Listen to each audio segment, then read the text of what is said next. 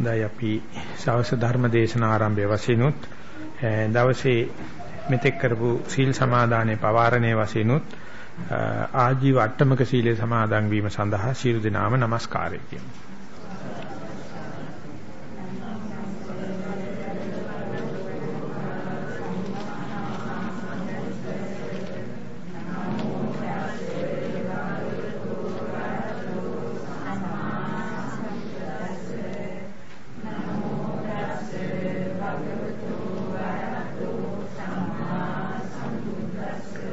බුද්ධං සරණං ගච්ඡාමි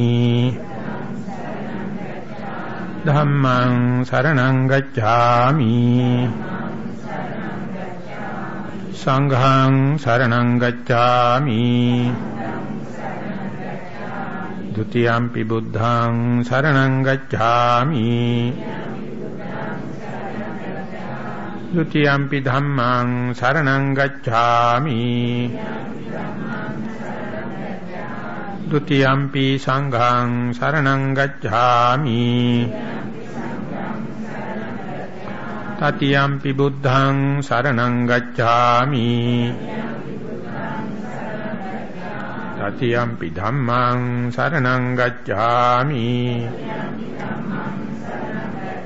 တတိယံ පි සංඝං සරණං ගච්ඡාමි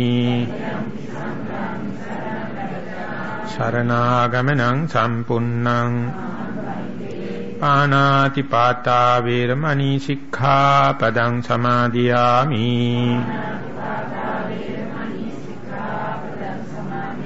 අදින්නා දාන වේරමණී සික්ඛාපදං සමාදියාමි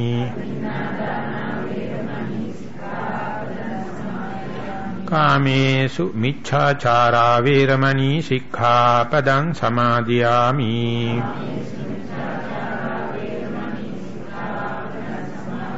මුසාවාදා වේරමණී සික්ඛාපදං සමාදියාමි පිසුනා වාචා වේරමණී සික්ඛාපදං සමාදියාමි පරුසා වාචා වේරමණී සික්ඛාපදං සමාදියාමි සම්පප්ඵලාපා වේරමණී සික්ඛාපදං සමාදියාමි මිච්ඡා ජීවා වේරමණී සික්ඛාපදං සමාදියාමි තිසරණේන සද්දින් ආජීවං අට්ඨමක සීලං ධම්මං සාදුකං සුරක්ඛිතං කତ୍වා අප්පමාදේන සම්පාදේ තබ්බං. අද විශේෂ ඉල්ලීමක් වශයෙන් තියෙනවා අපේ මේ තරුණ කොටස් සම්බන්ධ වෙන නිසා එයත් අඬ පොඩි සංග්‍රහයක් කරලා අපේ සුපුරුදු ධර්ම දේශනා පටන් ගන්න. ඒ නිසා මම සියලු දෙනා වැඩි හිටි පිරිසකගේ කරුණාව ඉල්ලා සිටිනවා භජනය කරන්නයි කියලා. මුලින් අපි මේ තරුණ කොටස් සඳහා කෙටි අනුශාසනාවක් කරන්න. Today at the beginning, even though it is different from our normal timetable, I would like to take few minutes towards this youth group, the younger generation, to give some little furthering ideas on the last discussion that we had on the Sunday. That day, after about 1 hour of discussions, some of the other, we arrived at a kind of agreement. The first and foremost is to develop the mindfulness. Even though the term mindfulness is a technical term, that is somewhat important towards the education as well as the mental health and the career development, and further to the development of the moral responsibilities and restraining of your faculties and all the kind of thing. And after these things, the early what I mentioned about this memory increasing and help to the studies and to the health are very tangible, very prominent. that is also only for the last 2 decades like that. Even before that, there were no such pragmatic and practical attributions of the mindfulness came to the world. But now it has become very prominent. So therefore, I would like to share some further information toward the mindfulness. So in order to get rid of the technical burden of this terminology of the term mindfulness, I would suggest a synonym, the diligence. In Pali, mindfulness is known as sati. The diligence is known as appamada. At the commentarial age of the canon, they have considered as synonyms. So we are getting added information by putting the mindfulness and the diligence in the equal way. The mindfulness, the negative of the mindfulness, we can say unmindful. And that is also not much of a common term, but the diligence was a very common, the negligence. Negligence is the negative. Everyone knows negligence is bad for the studies, negligence is bad for the health, negligence is bad for the economic development. Therefore, it has a social value, economic value and the political value. So we are going to take this mindfulness and the diligence as a positive, and the unmindfulness, forgetfulness and the negligent as the negative of it. When I was in Burma, of course, at that time my age was 42, 43 like, and even then many yogis were foreign, and they are not brought up in the Buddhist background and Buddhist culture. But my teacher was completely came out from the Buddhist background, and he don't speak English, but he has a very good respect and the sympathetic idea towards the newcomers. So he used to give a talk to give the value and the specific intrinsic characteristic of this mindfulness and diligence. He summarized his talk to 4 points. So within the limited time I will present it, and then if there are any questions or anything would like to add, you also may come out with the questions and ideas. He says our body or our life, I would say our life or our being consists of mentality and physicality. In Pali it is called nama rupa, or we can say the mind and the body. We can consider how much we take time and how much we take care about our body. For that maintenance of the body, we have to feed it solids, the liquids and the air. So when these things given, it grows very healthy, and the other faculties and capacities and skills develops.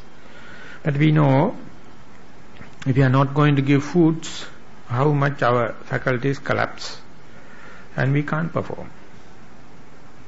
But even then it says, if you deprive of food, the body can sustain by itself for 6 months to 7 months, and then you starve to death.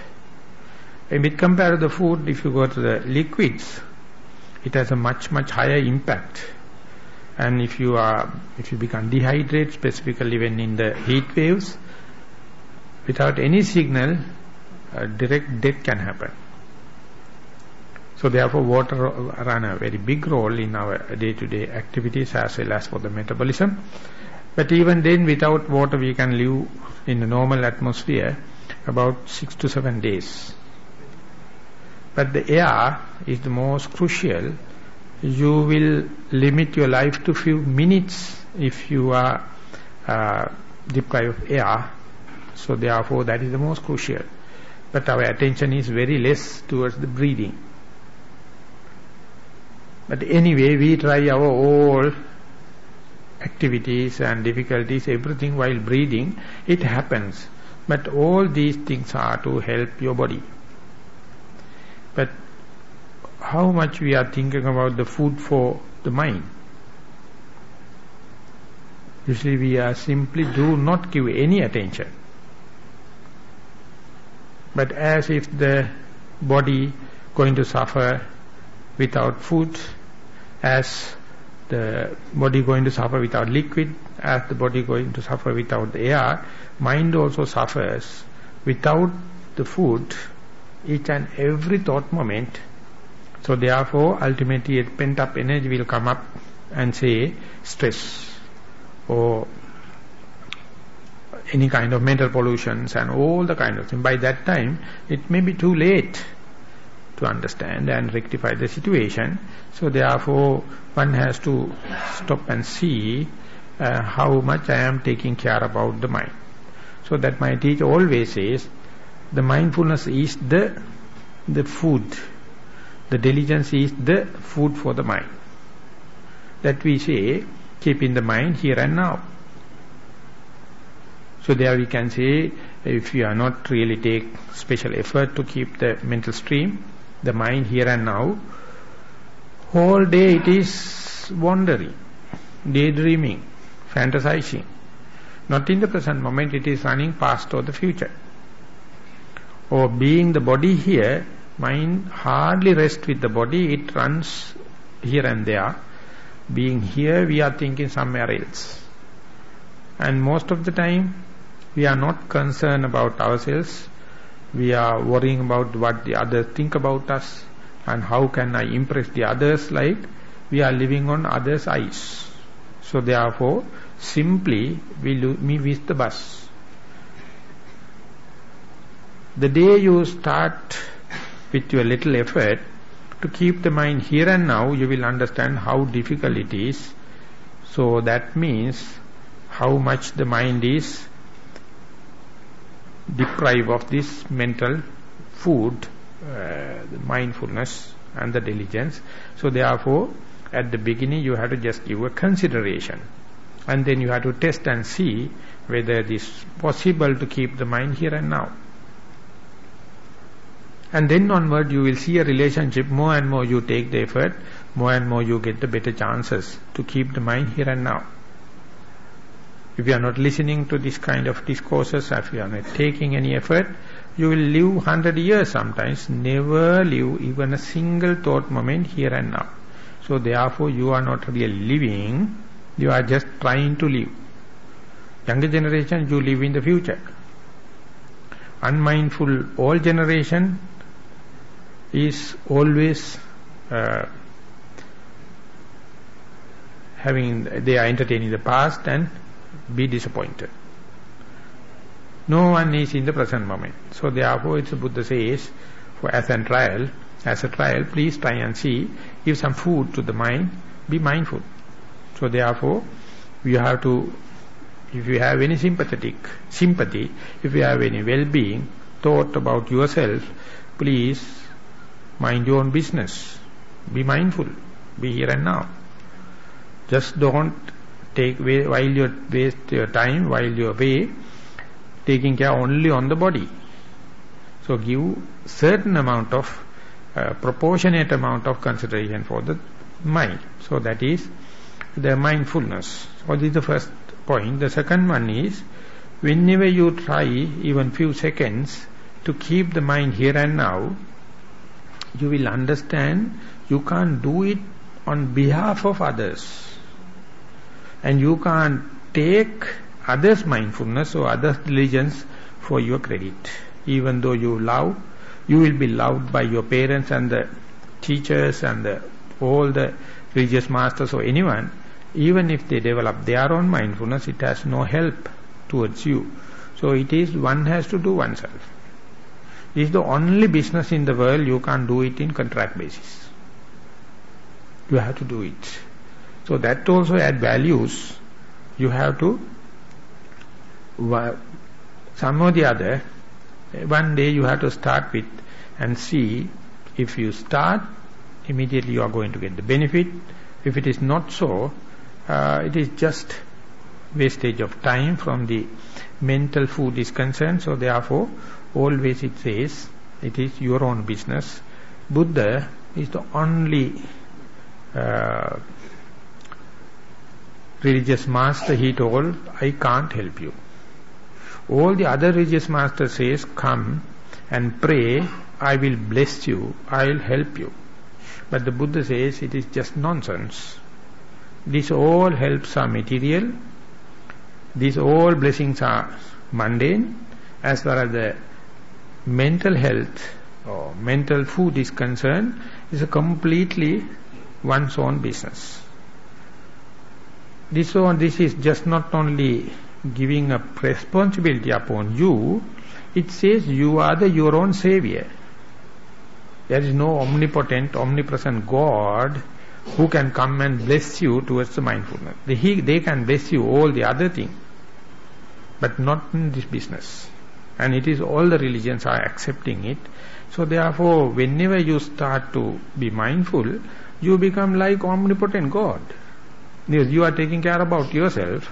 You are not just praying others. You are not just expecting the blessings of the others. You take your own care. So therefore, the day you start the mindfulness, you find the inner evolution, it is accelerating. Otherwise you will be just entering the superficial sensuous pleasure, but internally there won't be any kind of a progress. So therefore, the second point that my master developed was that you have to do yourself, therefore some or the other, wherever may be, you have to start yourself. The third point is, the developed mindfulness is very helpful when you get discouraged, when you get depressed, when you become sick, when you become cornered, when you become any kind of setback in your life. And once you are face to face with the discouragement and stress and setback, you can't develop mindfulness once you have fallen prey with that depressions. So therefore, before the depression comes, before the sickness comes, before the disadvantageous situation happens, you have to be armed with, you have to be endowed with this mindfulness. Therefore, not a single reason you can find that to be postponed. So therefore, any time is for mindfulness. Any time is mindfulness time. Many younger generation, they think that we are still at our starting point, therefore religious activities, meditation is for the elderly generation, and it is not business of the younger generation. But as far as the stress is concerned and the youth contentment, disappointments are concerned, at any age the stress can come. So those who are developing mindfulness, be more prepared, more armed with it. So therefore, earlier the better. And now in the Western countries they find what is the younger stage that one can introduce mindfulness. They have tried at the age of 10, that means at the in the school, 4th grade, and there they found if you introduce at that level, when they become 11, 12, and they can get certain idea of how pragmatically put the mindfulness into their life, and ultimately it's ever gathering the momentum and going to be beneficial. So therefore, no one can help you, and you are also becoming older, and sicknesses coming, disappointments are coming, and once they come, you can't develop mindfulness at that stressful situation. So beforehand you have to be happy with. So therefore, there's no reason to postpone. So all the time, as much as possible, either by sitting meditation or walking meditation, or while doing your day-to-day activities, simply try to be mindful. That means live here and now. So therefore it is called, it's a power of now. And when you come to the power of now, not a single stress can sustain there. Only the stress, only the disappointments, only all the negative elements can live, sustain as far as the mind is associating the past and the future. If the mind is here and now, nothing can happen. So that you have to test it and see, and then slowly you will be well armed to face this kind of situation.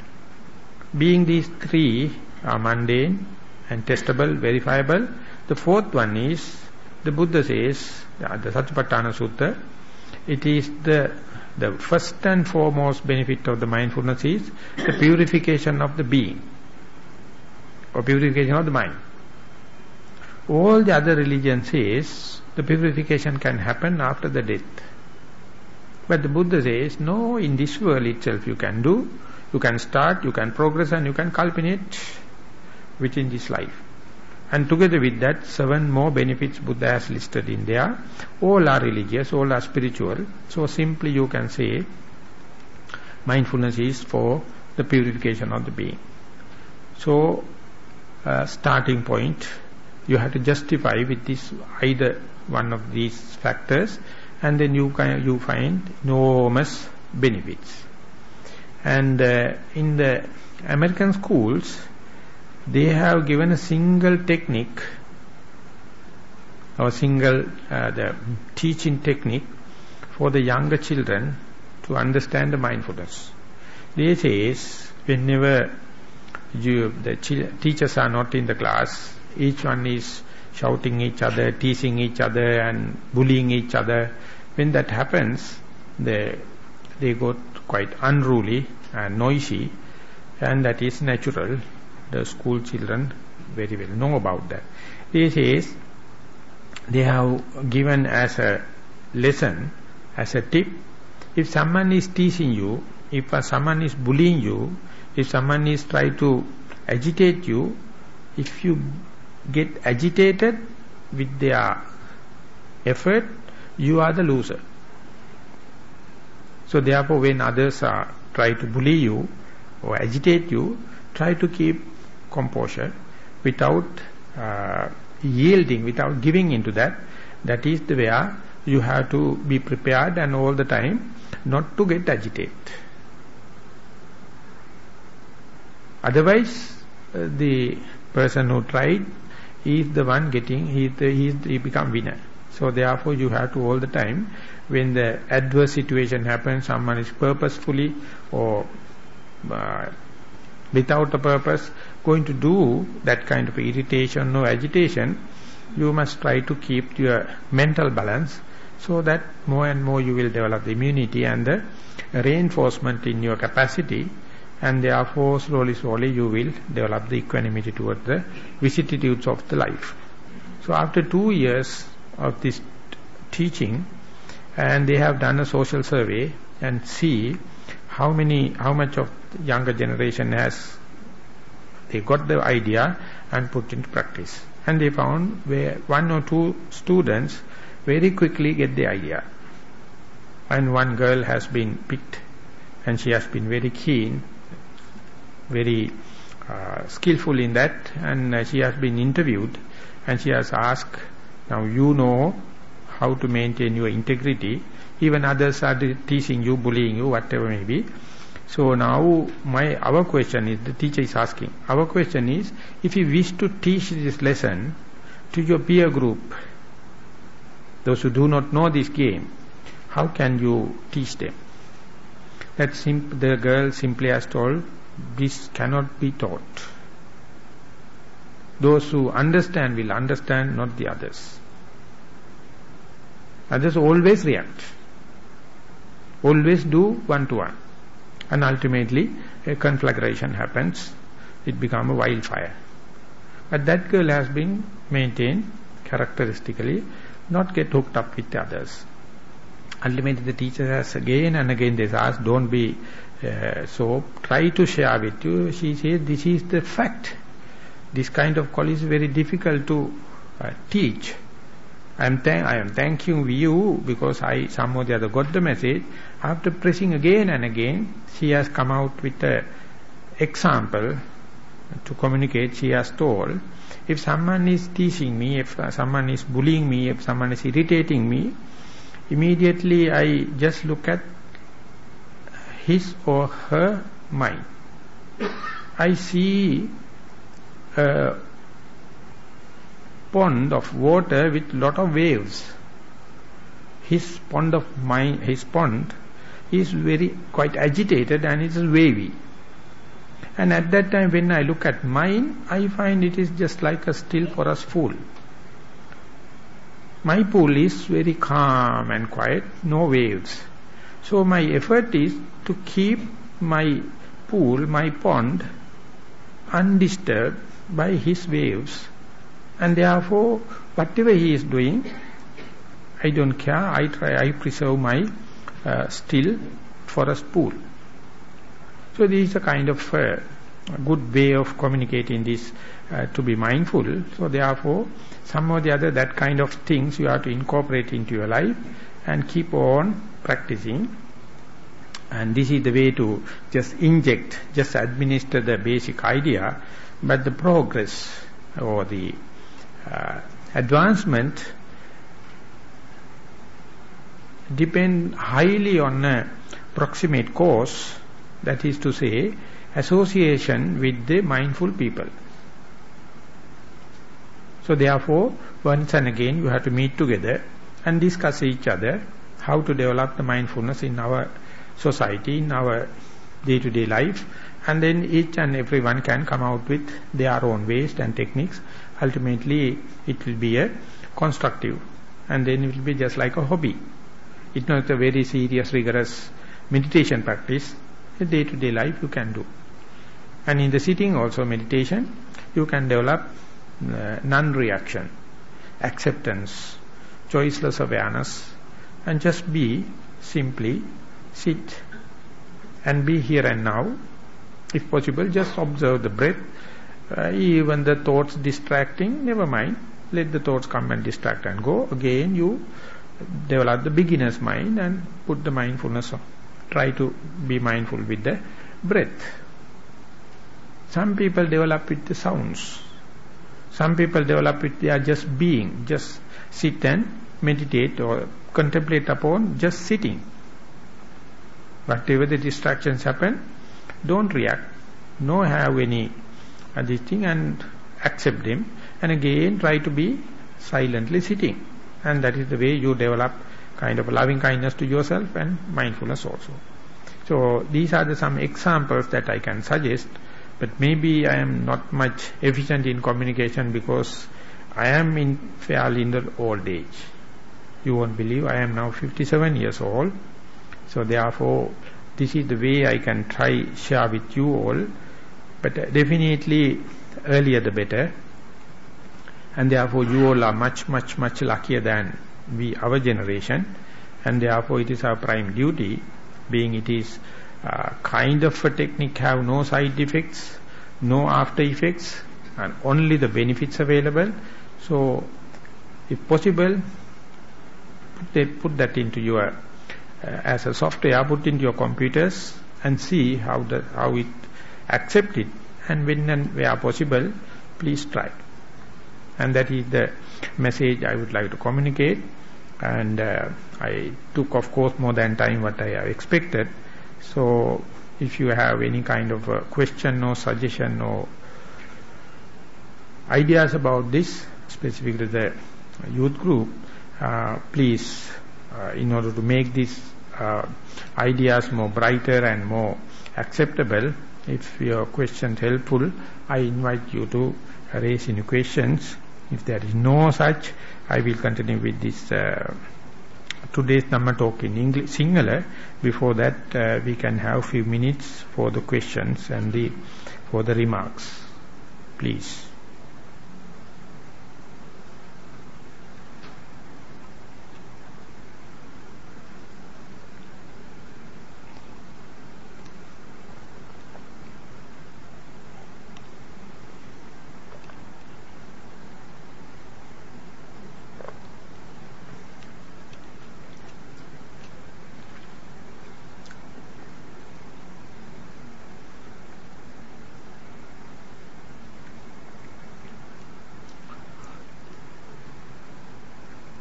if there are no questions, I can continue with the Sinhalese Dhamma talk. And after that also, we will be having a discussion. So if you have, please, at that time also possible. So I will take time for the normal Dhamma talk. හොඳයි අපි ධර්ම දේශනාව ආරම්භ කරන්නයි බලාපොරොත්තු වෙන්නේ. ඒ නිසා සියලුම දෙනා ධර්ම දේශනාවට සූදානම් වෙලා සාදුකාරයක් පවත්වමු. නමෝ තස්සේ භගවතු අරහතෝ සම්මා සම්බුද්දස්සේ නමෝ තස්සේ භගවතු අරහතෝ සම්මා සම්බුද්දස්සේ නමෝ තස්සේ භගවතු අරහතෝ සම්මා සම්බුද්දස්සේ ඉද බික්ක වේ භික්ඛු ධම්මේ සුධම්මානුපස්සී විහෙරති ආතාපි සම්පජානෝ සතිමා විනේය ලෝකේ අභිජ්ජා දෝමනසන්ති තී. ශ්‍රද්ධා බුද්ධ සම්පන්න පින්වත්නි, අපි මේ දවස් 5ක් වෙන් කරගෙන භාවනා වැඩපිළිවෙලකුත් සමග ධර්ම දේශනාවකුත් සහිතව ගත කරගෙන යන වැඩපිළිවෙලේ අවසාන අංකයටයි පැමිණලා තියෙන්නේ. අවසාන දවසෙත් වැඩපිළිවෙල වැඩසටහන තවද පිළිවෙල ධර්මදේශනාවෙත් අවසාන ධර්මදේශනාව. ඉතින් කවුරුත් දන්නා පරිදි මේ ධර්මදේශනාව සඳහා පිටසරයින් තියාගත්තේ සතිපට්ඨාන සූත්‍රය. ඒක ඇත්ත වශයෙන් කියනවා නම් දිග සූත්‍රයක්. නමුත් අපි මේ දවස් 5ට හඳුන්වා දීමේ ධර්මදේශනාවකුත් සතිපට්ඨාන 4 ඒ අනුව විග්‍රහ කිරීමකුත් යන පිළිවෙලටයි සංග්‍රහ වුණේ. අද යනුව අපි පැමිණලා තියෙන ධම්මානුපස්සනා කොටසට නැත්නම් ධර්ම දේශනාවේ ගැඹුරුම තැනට නැත්නම් සතිපට්ඨාන සූත්‍රයේ ගැඹුරුම තැනට. ඉතින් මෙතෙන් එන්න තමයි පාර කපාගත්තේ කායනුපස්සනා, වේදනානුපස්සනා, චිත්තානුපස්සනා ක්‍රමයට සතිය සමාධිය හොඳට දියුණු පවුණු කරගන්නකම් සමාධිය ඉස්සර තියාගත්ත. සමාධිය ඵලයක් වශයෙන් තියාගත්ත සතියක් තමයි අපි කායනුපස්සනාදී වඩන්නේ. ඊට පස්සේ වේදනානුපස්සනා, චිත්තානුපස්සනා යනකොට ධර්මතා එහෙම නැත්නම් ඇති හැටිය ස්වභාවය අත්‍යන්ත ලක්ෂණ බල ටිකෙන් හිතේ ඒ සූර භාවය, දක්ෂ භාවය දියුණු කරන ආවට පස්සේ ධර්මානුපස්සනාදී අපි සලකා බලන්නේ කායානුපස්සනාවට, වේදනානුපස්සනාවට, චිත්තානුපස්සනාවට අහු වෙන්නේ නැති අනිකුත් සියලුම කොටස් ධම්මානුපස්සනාවට ලක් වෙනවා. ඉතින් ඒක සීමා කරන්න බැරි තරම් විශාල ප්‍රදේශයක් තියෙනවා. නමුත් සතිපට්ඨාන සූත්‍රයේදී සරුවචන් වහන්සේ ඒක පිළිබඳව පොඩි අත්වලක් සඳහන් කරලා තියෙනවා. ඒ ධම්මානුපස්සනාවේදී තනවා වඩා ගන්නාලද එහෙම නැත්නම් දියුණු කර ගන්නාලද සතියෙන් සමාධියෙන් ධම්මානුපස්සනාවට ගියාම මොනවද ලක් වෙන්නේ, මොනවද අවධානයට ලක් කළ යුත්තේ කියන අදහස සඳහන් කරලා තියෙනවා. ඒකෙදී සාමාන්‍ය ආගමික ජීවිතයකදී ප්‍රතික්ෂේප කළ යුතු, බැහැර කළ යුතු, හිත කෙලෙසෙන නීවරණ ධර්ම ඉස්සරලාම අවධානයට ලක් වෙන්නේ නැත්නම් මාත්‍රිකා කරන්නේ විෂයක් බවට පත් කරගන්නේ ධම්මානුපස්සනා කොටසේදී. එතෙන් දෙතකන් අපි කෙරුවේ නීවරණයෙන් අයින් කරගන්න, දුරුවන් කරගන්න, තොර කරගන්න උත්සාහ කරේ. සමත භාවනාවදිත් කරන්නේ ඒ සමත කර්මස්ථාන වැඩිමෙන් ධානාංග මාර්ගයෙන් ඒ සසර පුරාවට කරදර කරමින් ආපු නීවරණ ධර්ම යටපත් කරන එකයි. නමුත් ඒකෙන් උත්තරයක් ලැබුණේ නැහැ. යටපත් කිරීමක් විතරයි. දැන් මෙතනදී මේ යටපත් කරන්න පුළුවන් දෙයක් බවත්, ඒ වෙනුවට ධානයක් වඩන්න පුළුවන් බවත්, ධානයක ඉන්නකොට ඒ අදිෂ්ඨාන කරන කාර්යය තුල නීවරණයෙන් බාධා නොවන බවටත් හිත ජයග්‍රහයි වුණාට පස්සේ, અભිහිත වුණාට පස්සේ සරුවචන් වහන්සේ ඒතාක් ලෝකේ පහල කරලා නැති අතිවිශේෂ ක්‍රමයකට ඒක සම්පූර්ණ මුළු නුදුරා දැමීමේ ක්‍රමයකට උපදෙස් දෙනවා. ඒක තමයි සතිපමේ විපස්සනාදී කෙරෙන්නේ. එතෙන්ට එනකන් අපි දන්නවා රාගයක් ආවම, ද්වේෂයක් ආවම, මෝහයක් ආවම අපි ඒක දානේ මාර්ගයෙන් රාගය දුරු කරනවා, ද්වේෂය සීලේ මාර්ගයෙන් දුරු කරනවා, සමත සමාධියක් ඇති කිරීමෙන් මෝහය යම් ප්‍රමාණයකට දුරු කරගෙන ගියාට මේකේ වැඩපිළිවෙල යාන්ත්‍රණය සම්පූර්ණයෙන් දැන ගැනීමක් කෙරෙන්නේ නැහැ. වෙන විදිහට කියනවා නම් අපි රෝගයක් ආපුවාම රෝග ලක්ෂණ යටපත් කිරීම කරන්න පුළුවන්. එහෙම නැත්නම් රෝග නිදානය හොයලා නිදානයට බෙහෙත් කරන්න පුළුවන්. ඉතින් අද වෛද්‍ය ක්‍රමයේ හැටියට කියනකොට රෝගයට වේදකම් කරනවද රෝගියාට වේදකම් කරනවද කියන එක සම්පූර්ණ දෙකක්. මේක අපි කියන්නේ වේදකම සහ හෙදකම කියලා. වේදකමක් කියලා අපි සඳහන් කරන්නේ ලෙඩ මතුනාට පස්සේ රෝග ලක්ෂණ මතුනාට පස්සේ ඒ රෝග ලක්ෂණ වලින් රෝගියාට තියෙන පීඩාව අයින් කළා දාන එක විතරයි. ඊට පස්සේ අපි ආයතරයක් නැවත පුරුදු ජීවිතයට යනවා. නමුත් හෙදකම කියලා කියන්නේ ඊට පස්සේ රෝග ඇති නොවීම පිණිස සම්පූර්ණ ආහාර විහාර මනෝ ව්‍යාපාර කියන මේ ආහාර පද්ධතිය හැඩ කරගෙන එදිනදා දවසේ විහාරයේ විශීම් ඉරියාපත වෙනස් කරගෙන මනෝ ව්‍යාපාර වශයෙන් අපි ඒ සුදුසු සදාචාර සම්පන්න මනෝ ව්‍යාපාර ගත්තම ආයේ රෝග ඇති නොවන තැනට යන එක. ඉතින් මේ දෙකෙන් වේදකමට වැඩිය හෙදකම හොඳයි කියන එක පිළිගන්නාලද සත්‍යයක්. නමුත් කෙරුවාවදියා බලනකොට අපි කරන්නේම හෙදකම පැත්තට දාලා වේදකමෙන් රෝග ලක්ෂණ යටපත් කරගෙන ජීවත් වෙන එක තමයි තියෙන්නේ. ඉතින් ඒකෙන් වෙන්නේ හැමදාම ඒ රෝග දිගින් දිගට ඇදෙනා මිසක ඉවරයක් වෙන්නේ නැහැ. ඉතින් ඒ වගේ තමයි සමත භාවනාවෙන් කරන්නේ ඒ වේදකමක්. අර සංසාරේ පුරාවට දැමෙමින් තිබුණ නීවරණ ධර්මයන් අයින් කරලා ඔන්න ඒක නැතුව අපිට විවේක වෙන්න පුළුවන්. ධිට ධම්ම සුඛය ලබන්න පුළුවන්. විවේකයෙන් හටගත්තා වූ ප්‍රීතිය ලබන්න පුළුවන් කියලා ඒක මනුස්ස හිතකට කරන්න පුළුවන් දෙයක් විදිහට පෙන්ලා දෙනවා. නමුත් මේ සමතේ නැති වෙච්ච වෙලාවට සතිය නැති විතර ආයෙත් අර යටපත් කරපු දේ මතුවෙනවා. අන්න ඒ මතුවෙන දේ හොඳ කල් වේලා බලලා යාගේ ඒ බලසේනාව සතුරු බලසේනාවක් වශයෙන් සලකලා හොඳට ඔත්තු බලලා ඒ බලකොටුවේ සේනාව වැඩ කරන හැටි කාලයක් ඔත්තු බලලා මුළුවම සමූල ඝාතනයක් කිරීම තමයි විපස්සනාවේදී කෙරෙන්නේ. ඒ නිසා මේක ධම්මානුපස්සනාවට එනකොට නීවරණ කියන්නේ ඇත්තටම අධර්මනේ. නීවරණ කියන්නේ කෙලෙස්නේ. නමුත් මෙතෙන්ට නීවරණ ධර්ම කියලායි සඳහන් කරන්නේ. ඒකත් ධර්ම කොටාසකටපත් වෙලා විශේෂපතේට ඇතුල් වෙලා. ඉතින් ඒක හරීම සෙල්ලක්කාර ක්‍රමයකටයි මෙතෙන්ට එනකොට සරුවත් යනන්සේ සඳහන් කරන්නේ නීවරණ ගැන කතා කරනකොට සන්තං වා අජ්ජත්තං කාමච්ඡන්දං නීවරණ සම්තිමේ අජ්ජත්තං කාමච්ඡන්දෝති පජානාති. තමන්ගේ භාවනාව වැඩ කරගෙන යනකොට සක්මනේදී හරි පරියන්කේදී වේවා එහෙම නෙවෙවා. දැන් ඉදිනදා වැඩ කරනකොට හරි තමන් තුල අධික ආශාවක් ඇති වෙලා තියෙනවා. ඒ ආශාව ලෞකිකයි. නැත්නම් මේ ඉඳුරන් හා ප්‍රතිබද්ධයි. ඉතින් නැති නේ 아무තු ඒක ආපු ගමන් ඇඟ මේ කිචි කවනවා. කුප්පණ ගතියක් තියෙනවා. කූද්දන ගතියක් තියෙනවා. එතකොට ඒ අර කලින් කරන ක්‍රමය වලට කායනුපස්සනා වේදනානුපස්සනා චිත්තානුපස්සනා කරපේකනට තේරෙනවා මගේ හිතේ දැන් තියෙන ප්‍රධාන වශයෙන් මාව එලවන්නේ මේ ආශාව නිසායි කියලා. ඒ ආශාව නිසා නැති ආශාවක් හිතට ආපුවාම මේ විදිහට ඒ Java තේරෙනවා නම් අපි හුඟක් වෙලාවට කරන්නේ ඒක යටපත් කරන්න හදනවා. එහෙම නැත්නම් ඒක පසෙක බහා තබනවා. මොකද ධම්මානුපස්සනාවට ගියාට පස්සේ ඒ උපන්නා වූ කාමච්ඡන්දේ උපන්නා වූ කාමච්ඡන්දයක් වශයෙන් ඒකේ ක්‍රියාකාරකම් මුලැමැදාග බැලීමත් කරන්නේ. යටපත් කරන්න හදන්නේ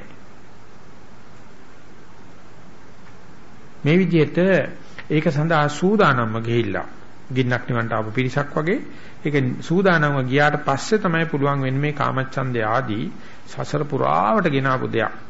මං වගේ මේ කෙලස් බරිත පුද්ගලයෙකුට මේකේ මුලැමැදාග දැනගෙන ප්‍රමාණ කරලා මේක යටපත් කරන්න පුළුවන්ද කියලා විශාල ධෛර්යයක් තියෙන්න ඕනේ මේ අභියෝගේ ගන්නත්. නැත්නම් කාමච්ඡන්දේ තියෙනකොට කාමච්ඡන්දේ ඇත්තේයි දැනගන්නවා කියන එක මහා විශාල අභියෝගයක්. සමහරුන්ට ඒක දකින්නකොටමත් අංග තහලවනවා. ලැජ්ජ හිතෙනවා. පෙරද පලා යනවා. නමුත් ඒකට මූණ දීම තමයි මෙතින්දි සරුවත් යන අපිට මතක් කරන්නේ. ඒකටයි අර කලින් කායනුපස්සනාව ආදි ක්‍රමයට අපේ සති සමාධි ධර්ම දියුණු කරගෙන ආවේ. ඉතින් එතකොට මෙතෙන්දි මතු කර ගන්න වෙනවා මේ කාමච්ඡන්දය පිළිබඳ දැනගන්න නම් ඊයේ ආපු කාමච්ඡන්දයක් පිළිබඳ සතියෙන් ඉඳලා බෑ. ඒක හුදු මනෝ විකාරයක් විතරයි. එන්න තියෙන කාමච්ඡන්දෙකමත් බෑ. ඒ නිසා මේ පරිේශණය කරන්න කාමච්ඡන්දේ පිටරටින් හරි ගෙන්නන්න වෙනවා. නමුත් එහෙම කරන්න ඕනේ කාමච්ඡන්දේ නොමිලේ ලැබෙන දෙයක්. නමුත් මෙතෙක් කල් අපි ඒක දැක්කේ පාපතරයක් විදියට, දුරුකල යුත්තක් විදියට, කෙලේශයක් විදියට. ඒ නිසා අපි ළඟ තිබුණේ කාමච්ඡන්දේ එන්නකොටම කඩාපයින් ගතියක්. එක්ක සදාචාරාත්මකව, එහෙම නැත්නම් ඒකට කෑදරකම නිසා.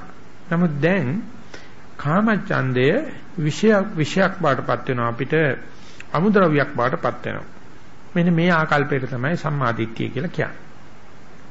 කාමච්ඡන්දිනේට කාමච්ඡන්දයට වාල් වෙලා ඒකට දාසකම් කරන එක, බැල මෙහෙම කරන එක, බත් බැලේක් විදිහට කටයුතු කරන එක ඒ කාමච්ඡන්දයට යටත් වීමක්.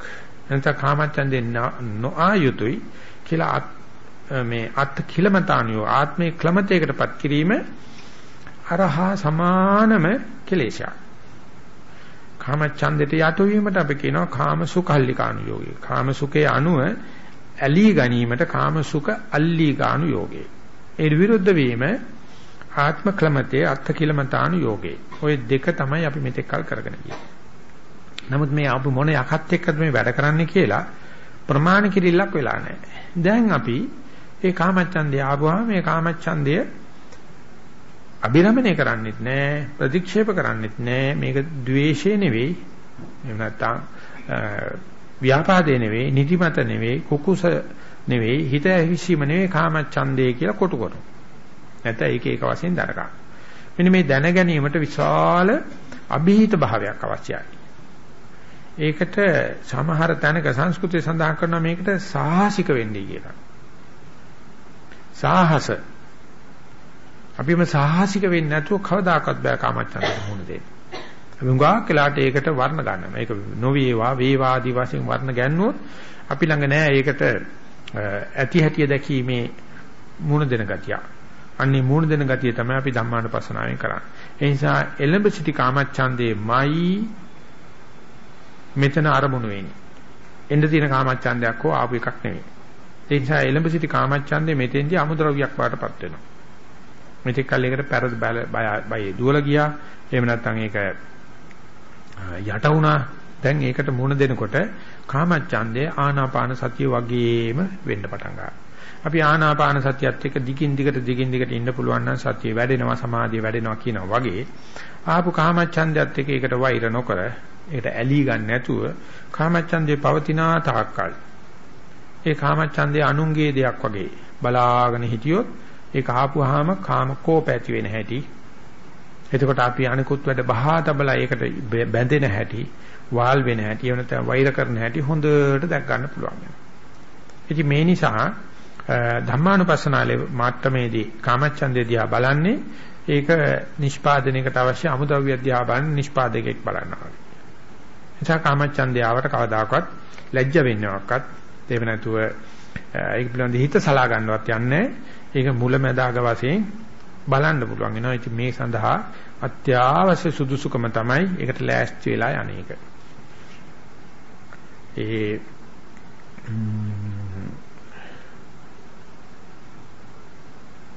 රජ කෙනෙක් නම මතක් වෙයි අපි කතාව කියන්නේ. නම ඒ රජුරෝ තරුණ ස්වාමීන් වහන්සේ නමක් අරණ්‍යගතව බණ භාවනා කරනවා දැකලා හිතනවා මේ භද්‍ර යෞවන වයසේ මේ හොඳ පෙනුමක් ඇති හාමුදුරු කෙනෙක් මේ විදිහට ඉන්නකොට මෙයාගේ මේ තරුණ වයසට මෙයාට කාමෙ එන්නේ නැද්ද? දැන් රජුරෝ එතකොට මුළු රටේම ඉන්න ලස්සනම කාන්තාව තීරම ගෙනලා අන්තපුරේ තියාගෙන කොච්චර හිටියත් රජුරන්ට මදි. රජුරන්ට කැමැතිම නැහැ. තව කවුරු හරි කාම භෝග විඳිනවා දකින්න රජයට එහා. මොකද එයා කාමයට රජ. ඒක කොහොම අයිති කරගෙන ඉන්න නමුත් ඉවරයක් නැහැ. මේ භද්‍ර යෞවන වයසේ ඉන්න පුංචි හාමුදුරු කෙනෙක් කොහොමද ඉන්නේ කියලා රජුරන්ට කල්පනා වෙන පස්සේ රජුරෝ මේ හාමුදුරන්ට ගිහිල්ලා මේ යාළු කරගෙන කොහොම හරි කරලා හාමුදුරුත් එක්ක නිකන් කතා කරන්න පුළුවන් මට්ටමට අවිල්ලා අහනවා මේ ස්වාමීන් වහන්සේ මේ ওই වයස බොහොම මේ කැමැට බීමට කැමැති ලස්සන දේවල් වලට කැමැති. ඉතින් ඒ වගේම භද්‍ර යෞවනේ ඉන්නේ. ඉතින් ඔබ වහන්සේලා මේ වගේ අරණ්‍ය වාසීව ඉන්නකොට ඔබ වහන්සේලා ඉතින් මේවා එන්නේ නැතුවද නැත්නම් ඔබ වහන්සේලා කොහොමද මේක කීකරු කරගන්නේ කියලා. ඉතින් හාමුදුරුවෝ ඇත්තට මේක ඇත්තට ප්‍රශ්නයක් වෙච්ච හාමුදුරුවෝ නෙවෙයි. ඒ හාමුදුරුවෝ කියනවා එහෙම වෙනකොට අපි කරන්නේ විශේෂයෙන්ම අපි පිළිමි වශයෙන් කාන්තාවන් વિશે තමයි කාමයේ ඇති වෙන්නේ. ඉතින් බුදුහාමුදුරුවෝ කියලා තියෙනවා පුරුෂයෙකුට ස්ත්‍රියාව විතර කාමයේ දනවන වෙන මොනම වස්තුවක්වත් ලෝකේ නැහැ කියලා. ඉතින් ඒ දකින්න කෙනා මට වැඩි වයසක කෙනෙක් නම් මං අපේ අම්මා කියලා හිතා ගන්නවා. සම වයස කෙනෙක් නම් අක්කා කියලා හිතා ගන්නවා. බාල කෙනෙක් නම් දුව කියලා හිතා ගන්නවා. එනකොට අපිට ඒ අර පිට කෙනෙක් කියලා හිතුවොත් තමයි මේක කාමවස්තුවක් බාටපත් වෙන්නේ. යන පවුලේ නෑ කියලා හිතපම නැති වෙනවා කියලා. ඉතින් හාමුදුරුවෝ ඊට පස්සේ කටකොණේ hina වෙලා කියනවලු බුද්ධ හාමුදුරුවෝ මේ සාමාත්‍රිකාවට එච්චර බලපුරුදු කෙනෙක් නෙවෙයි. හාමුදුරනේ මේ කාමයේ නියමට ආපුවාම අම්මා එක්ක වුණත් කාම සේවනය කරනවා කිය. අක්කා එක්ක වුණත් කරනවා, දරුවෝ එක්කත් කරනවා. ඒ නිසා ඒ වගේ හිතවිල්ලකින් කාම සේවනය යටපත් කරන්න පුළුවන් කියනවනම් බුදුහාමුදුරුවෝ මේ මැද හරිය කාලා නැහැ, කොනකින් කාලා මේ කතා කරන්නේ. ඉතින් මම ඒක කනගාටු වෙනවා. මොකද බුදුහාමුදුරනේ මේ ප්‍රශ්න ඔළුවට දාන්න හොඳ නැහැ. ඔබ වහන්සේගේ මේ මහාන ජීවිතය හොඳින් කරගෙන ඉන්න. ඒකේ ප්‍රශ්නයක් නැහැ කියලා. ඒතර බුදුහාමුදුරුවෝ දැනගන්නවා රාජ්‍යරෝ උත්තරයට කැමති නැහැ කියලා. ඊට පස්සේ කියනවා මහරජා මට තේරෙනවා මම දීපු උත්තරයට කැමති නැහැ කියලා. නමුත් අපි එහෙම කරන්නේ පුංචි කාම ආසාවල් වලට. මදහත් මට්ටමේ කාමයක් එනවා නම් නිතර එනකොට අපි අසුභ භාවනා කරනවා. මොකද ආමුදුරේ අසුභ භාවනා කරනවා කියන්නේ. අසුභ භාවනා කරනවා කියලා කියන්නේ ඒ ශරීරයත් මේ ශරීරයත් ඇදලා තියෙන මේ දෙතිස් කොනපමති. ඉතින් ඒ දෙතිස් කොන බේක එකක් ගත්තාම කිසිම දෙයක ලස්සනක් නැහැ. මේක එකතු වෙච්චාම තමයි ඝන සංඥාව තමයි ලස්සන තියෙන්නේ කියලා අපි ඒක කොටස් වශයෙන් කරලා බලන්න. ඉතින් මරණයට පස්සේ ඒක පිළිබඳව තියෙන බොහොම පිළිකුලක්. කුණු වුණාට පස්සේ ඒක පිළිබඳව තියෙන අජුවක්. ඉතින් අපි මරණාසුතිය වඩනවා. එහෙම නැත්නම් මිනි කුණු සම්බන්ධ තියෙන නවසීවතිකේ වඩනවා කියන්නේ. රජුරෝ කියනවා ස්වාමීන් වහන්සේ උත්සාහ කරන බව තේරෙන නමුත් මේ ඔය හිතන තරම් අසුභ භාවනාවකින් හෝ මරණානුස්සතියකින් මේක නතර කරන්න බෑ. ඔබ වහන්සේ දන්නවද සුරුපී කාන්තාවන් මැරිලා මලසෝම් පිළියට ගිහිලා දාපුවම කාමාතුරෝ ගිහිලා මිනිකුණත් එක්ක කාම සේවනය කරන බව. එනිසා ඒකට ආවට පස්සේ ඔය කියන මොකක්වත් නැහැ කියලා. මොන්නම දෙයකින්වත් වළක්වන්න බෑ. ඒ නිසා ඔබ වහන්සේ වගේ මේ තරුණ ස්වාමීන් වහන්සේ නමකට අනවශ්‍ය ප්‍රශ්න දාන්න හොඳ නෑ. ඔබ වහන්සේට ප්‍රශ්නයක් නැත්තම් ඉන්න. නමුත් මේ මාතෘකාව ওই තරම් ලේසි නෑ කියලා. ඒ තරම්ම අපේ තියෙන තර්ක ඥාන මොනම දෙයකින්වත් යට කරන්න බෑ. ඒක ඒ පැත්තට හරව ගන්න. ඒකට රජහාමුදුර දැනගන්නවා දැන් ඉතින් මේ රජුරණ මේ උත්තරේ කැමති නෑ කියලා. ඊට පස්සේ කියනවා මහරජා අපි එහෙම කරන්නේ කාමාශාවේ මධ්‍යම ප්‍රමාණයකට බලවත්ම දෙයක් ආපම අපි කරන්නේ සතිය පිහිටවන්නේ කියලා. විපස්සනා වඩන්නේ. ඊට පස්සේ වල මොකද්ද විපස්සනා වඩනවා කියන්නේ? විපස්සනා වඩනවායි කියලා කියන්නේ මගේ හිතට කාමයක් නැතුව තිබුණ එකේ දැන් කාමයක් ආවයි කියලා කෙලින්ම අපි කාමයේ දිහා බලනවා. එimhe හරියට සූදානම් වෙලා අපි ඉන්නේ කාම ලෝකෙක. අපි එළියට යනකොට යන්නේ මගේ ඇහැට දකින්න දේ වලින් කාමේ මතුවෙන්න පුළුවන්. ඇහෙන ශබ්ද වලින් කාමේ මතුවෙන්න පුළුවන් කියලා දැනගෙන ගියොත් අපි ගොඩාක් ආරසයි කියලා. පොඩි ආමතුනේ ඒක මම අහලා නැහැ පොඩ්ඩක් කියලා දෙන්න කිව්වා.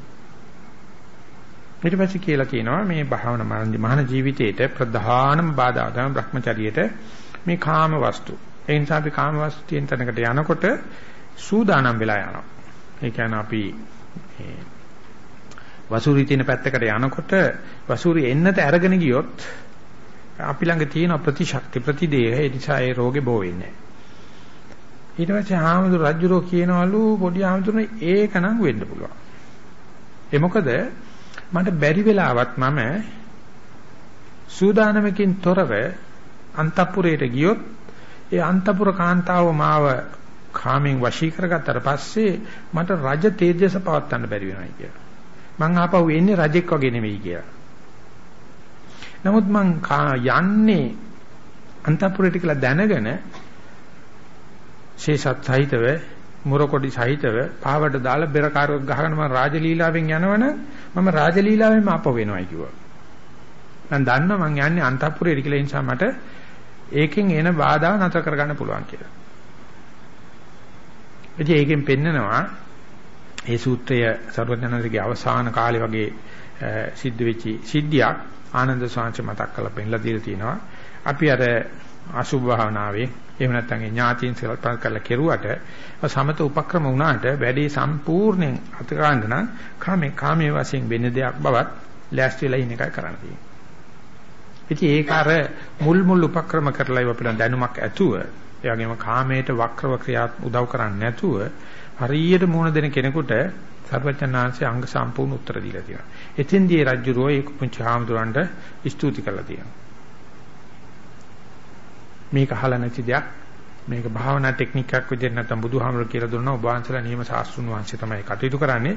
මොකද මේ සාධාරණට බඳින ප්‍රධාන බැම්ම මේකයි කියලා. ඒ නිසා මේ කාමයේ වශයෙන් බලනවා කියලා කිව්වම මේක ලොකු අභියෝගයක්. හැබැයි ඉතින් ආධුනිකයෙකුට නෙවෙයි. අර කියන විදිහට සතර සතිපට්ඨානේ වැඩුවාට පස්සේ. ඒ වගේම ද්වේෂයක් කෙනෙකුට ද්වේෂයක් වශයෙන් කියනවා කියන එක ද්වේෂ වශයෙන් බලනවා කියන එක එහෙම අහම්බෙන් මේ ද්වේෂයක් කියලා හරියන්නේ නැහැ. අපි දැනගන්න ඕනේ මෙන්න මේ පරිසරවලදී මට කේන්ති යනවා. මෙන්න මේ දේවල්වල බලන නුරුස්නා වැඩ වෙනවා. මේ කෙනා අල්ලන්නේ නැහැ කියලා දන්නවනම් එතෙන්ට යන්න ඉස්සරළම සූදානම් වෙලා ගියොත් අර පුද්ගලයාගෙන් එන මේ ද්වේෂ කුපිත භාවය අර සූදානම් භාවය නිසා අඩු කර ගන්න පුළුවන්. ඒ නිසා ද්වේෂයක් ආපුවාම සන්තං වා අජ්ජත්තං ව්‍යාපාදං අත්ති මේ සන්ති මේ අජ්ජත්තං ව්‍යාපාදෝති පජානාති. මට ව්‍යාපාදයක් තරහක් එනවනම් මගේ ඇතුලේ දැන් තියෙන රාගය නෙවෙයි දැන් ද්වේෂයයි තියෙන්නේ. නිදිමතත් නෙවෙයි. හිත විසිටි ගතියක් නෙවෙයි. සැකෙත් නෙවෙයි. මේක ද්වේෂයයි කියලා හරියට කොටු කරපුව ගමන් ඒකේ බල බින්දෙන ගතියක් තියෙනවා. අපි මෙතෙක් කල් කෙරුව එකට බය දුවන එක හෝ ඒකට යට වෙන එක දැන් කරන්නේ මුණ දෙන එක. ඒක තමයි අපි මේ සංසාරේ මෙතෙක් නොකළ දේ. ඒ විදිහට කාමයක් ඇති වෙච්චාම ද්වේෂයක් ඇති වෙච්චාම ඇති ද්වේෂයේ වශයෙන් දැනගන්න. ඒ වගේම අනුප්පන්නං වා කාමච්ඡන්දා උප්පාදෝ හෝති තංච පජානති. හොඳට විවේකීව සිල් අරගෙන එහෙම විවේකීව ඉන්නවා.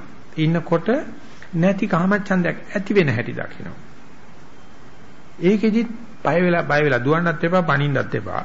මෙතෙක් තිබුණ චිත්තසංතානේ කාමච්ඡන්දයක් නැහැ. ඔන්න මේ හේතුව නිසා මේ රූපේ නිසා මේ සද්දේ නිසා මේ ගන්ධ නිසා මේ රස නිසා මේ පහස නිසා මේ මනස් හිතවිල්ල නිසා මට කාමේ මතු වුණා කියලා කාමයාගේ ඇති වෙන තැන ආරම්භයේ දක්වපු දවසේ පේනවා පටන් ගන්නකොට කාමේ නියපොත්තෙන් කඩන්න පුළුවන්.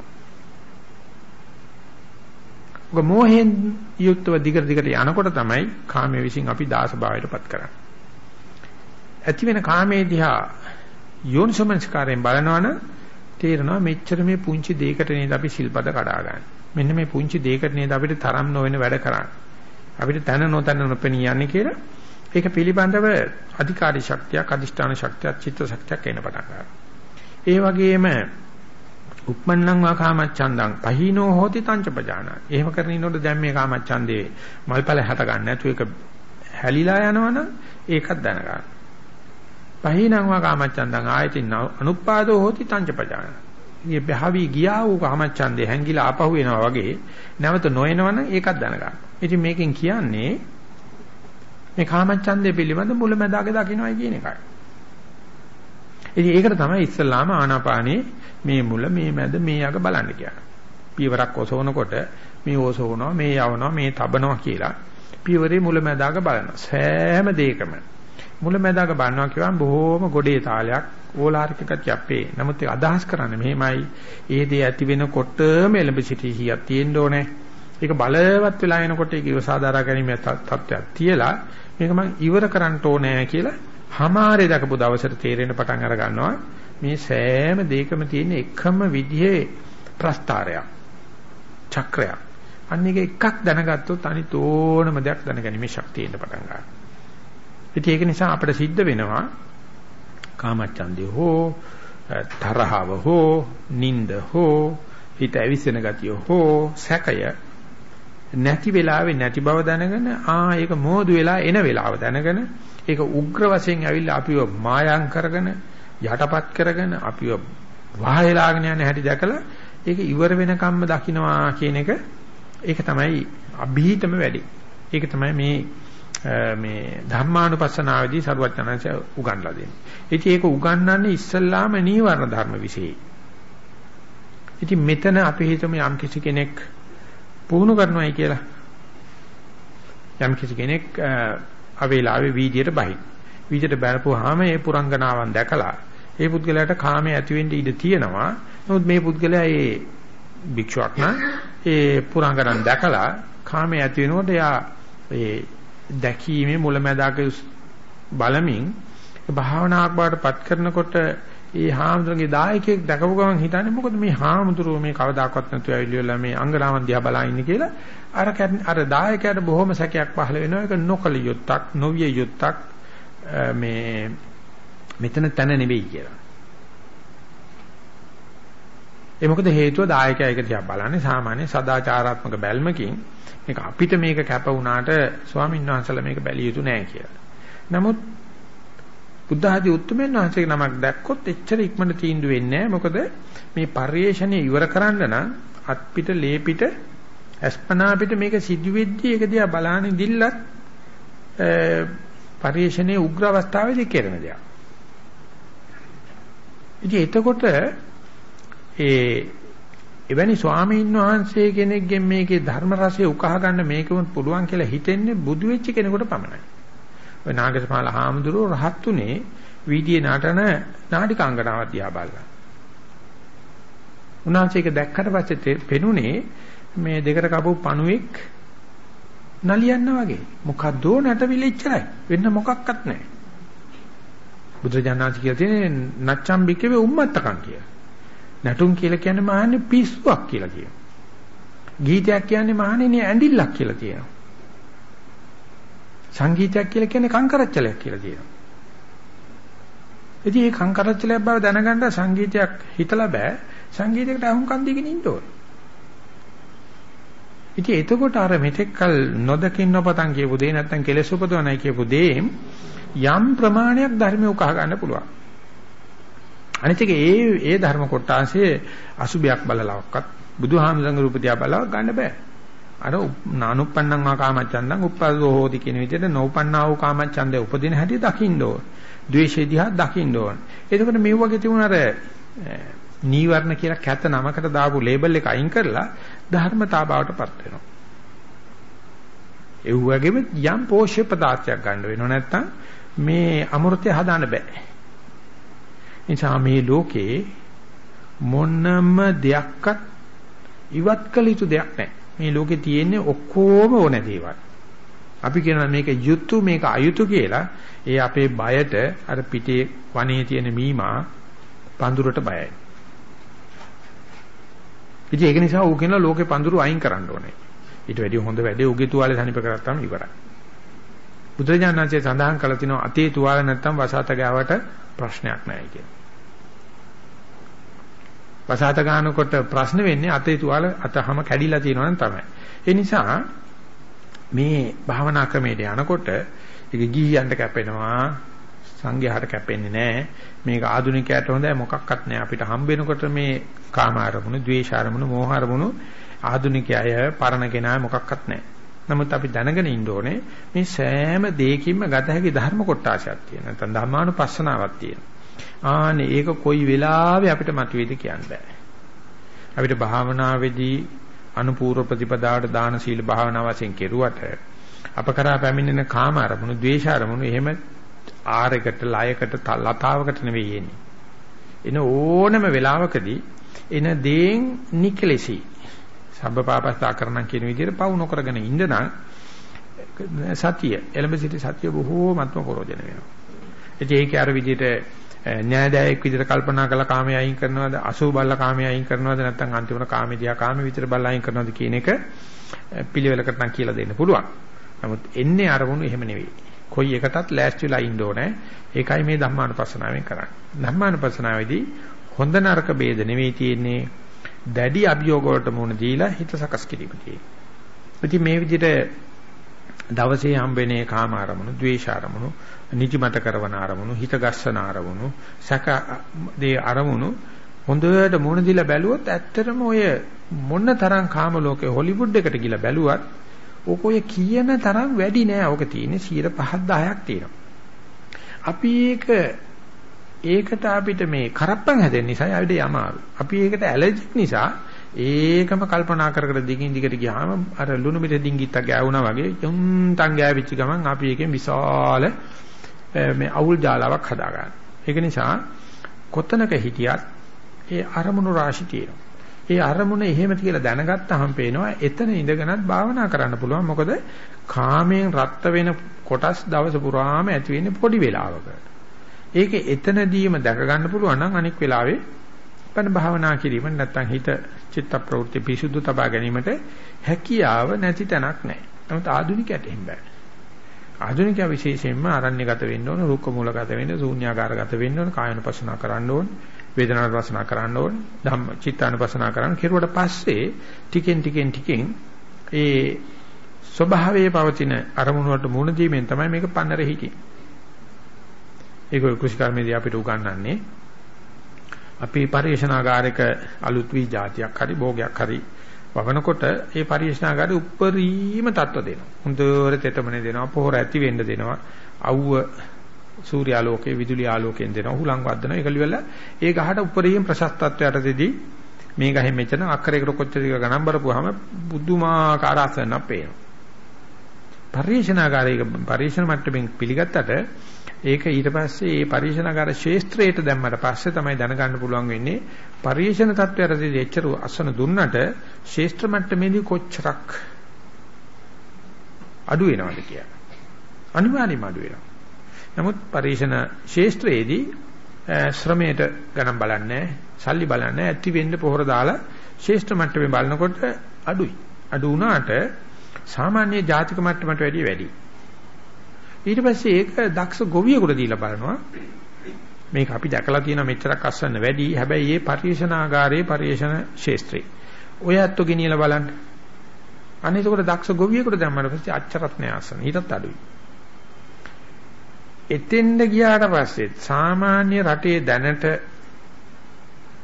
නිර්දේශිත වර්ගයට වඩා 140කට වැඩි අසන්න දෙනවනම් තමයි ඒක ජාතික මට්ටමට නිර්දේශ කරන්නේ.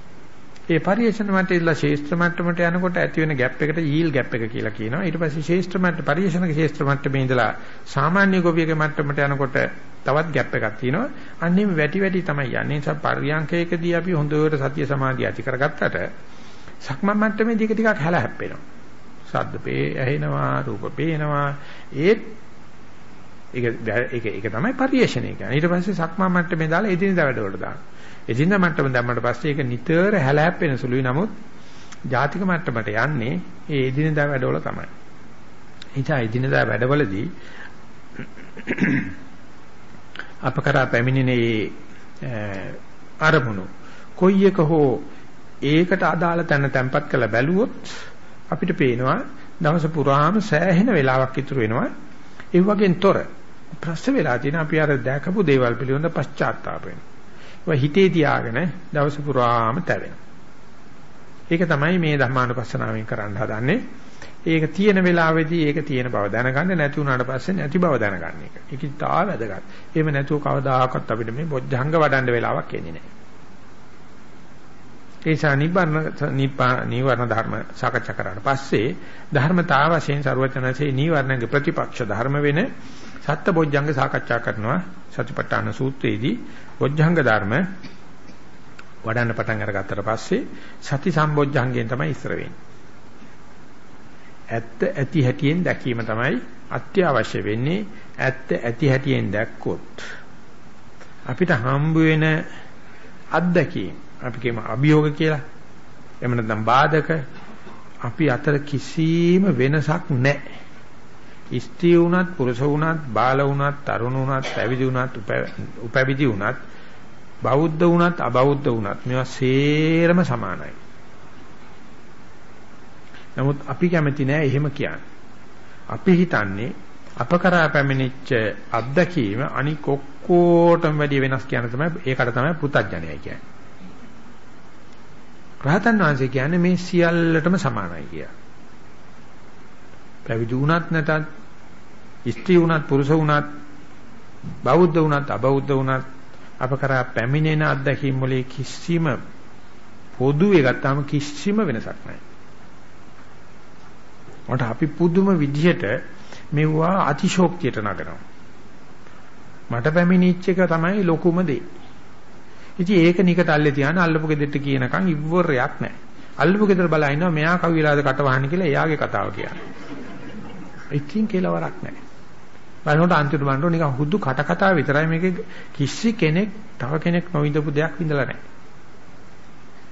මෙන්න මේ විදිහට මේ විෂමතා දැකීම සම්මුතිය වශයෙන් උත් පෘථග්ජන වශයෙන් උත් මේ වගේ තියෙන සමතා දැකීම පරමාර්ථ වශයෙන් උත් ආර්ය විවහාරයේ වශයෙන් බලනකොට අපි මේ කරන්නම් වාලේ ගිහිලා අපි ළඟ තියෙන දේවල් ඉස්මතු කර කතා කරන එක අතිශෝක්ති කර කතා කරන ගියොත් කවදාකවත් ඉවර වෙන්නේ. කවදාකවත් අපිට භාවනා කරන්න වෙලාවක් නැහැ.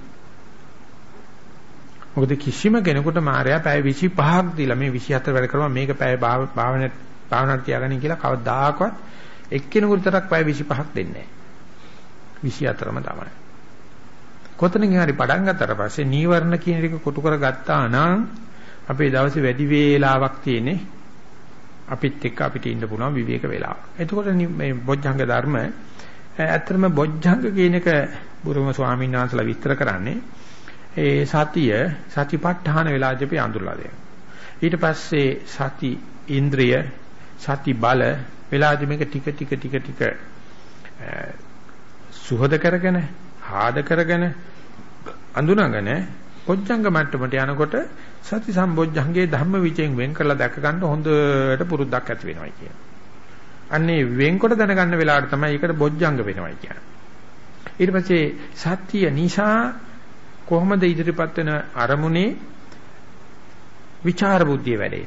මේක නාම ධර්මයක්, මේක රූප ධර්මයක්, මේ රූප ධර්මයේ මේ පාඨවි ගතියයි වෙනානේ, මේ ආපෝ ගතියයි කියලා ඒ එක එකක් වෙන්කොට දැනගන්න.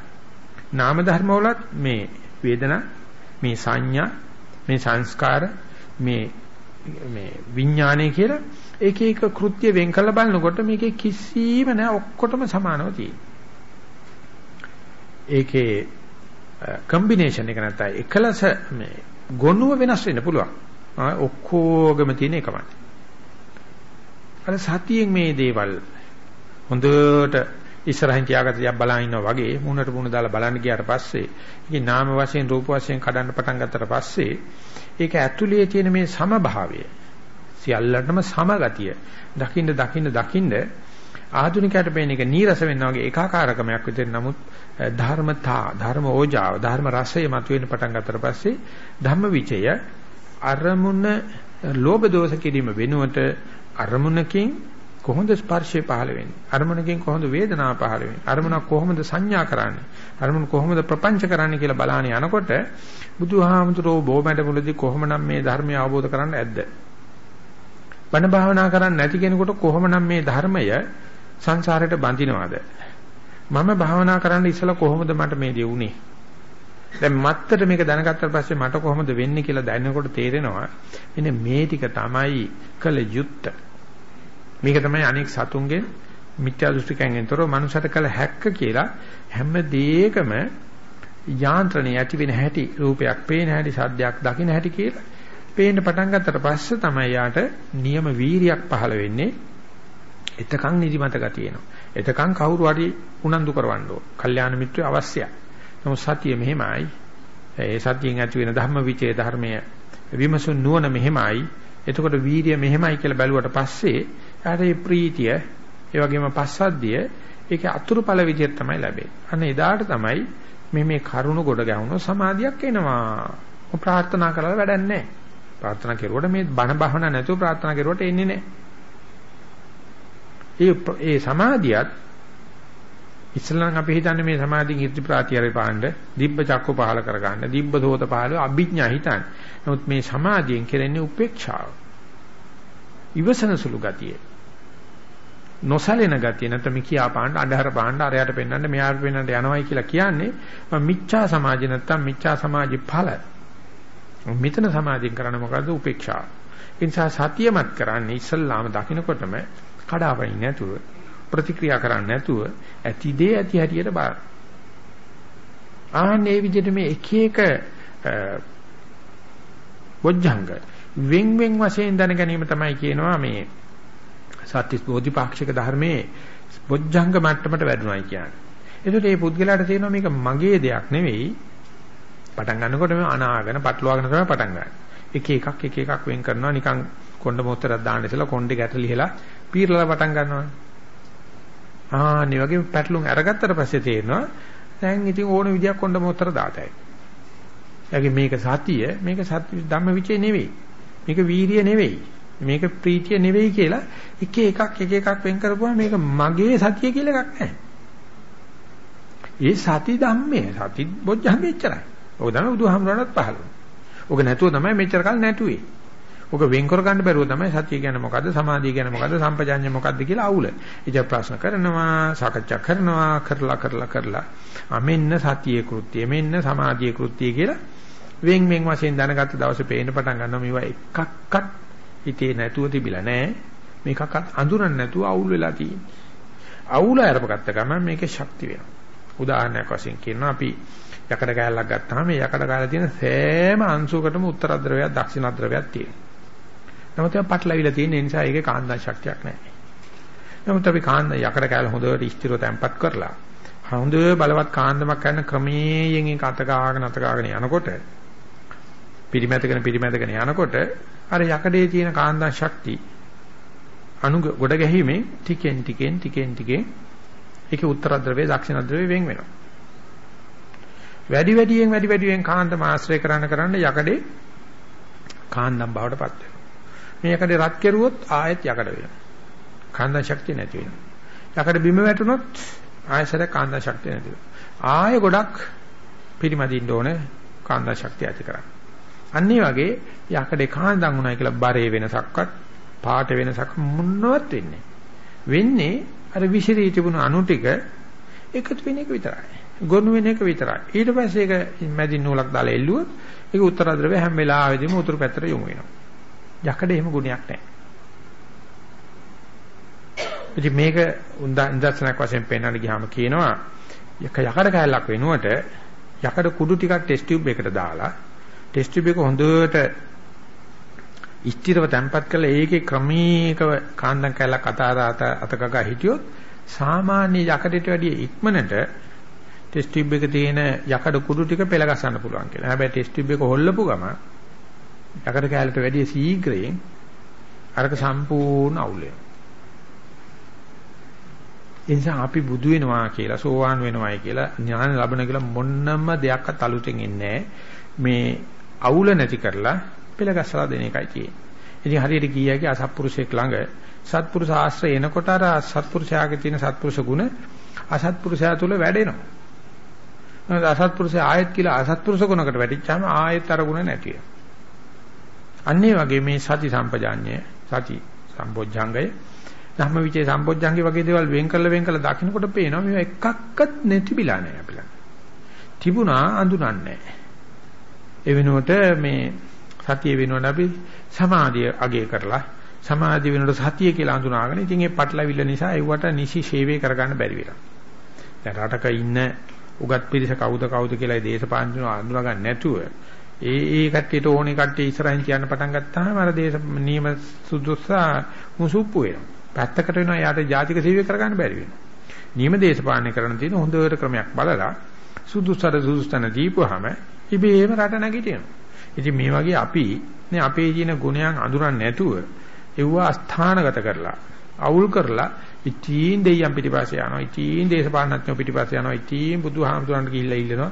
කාටවත් කරන්න දෙයක් නැහැ. ඒක හොඳට තේරෙනවා මේ බොජ්ජංග මට්ටමට ගියාට පස්සේ මේ ಗುಣ ටික තියෙනවා. අන්නේ ಗುಣ ටික පෙළ ගහ ගන්නයි අපිට මේ අවශ්‍ය කරන්නේ කියලා.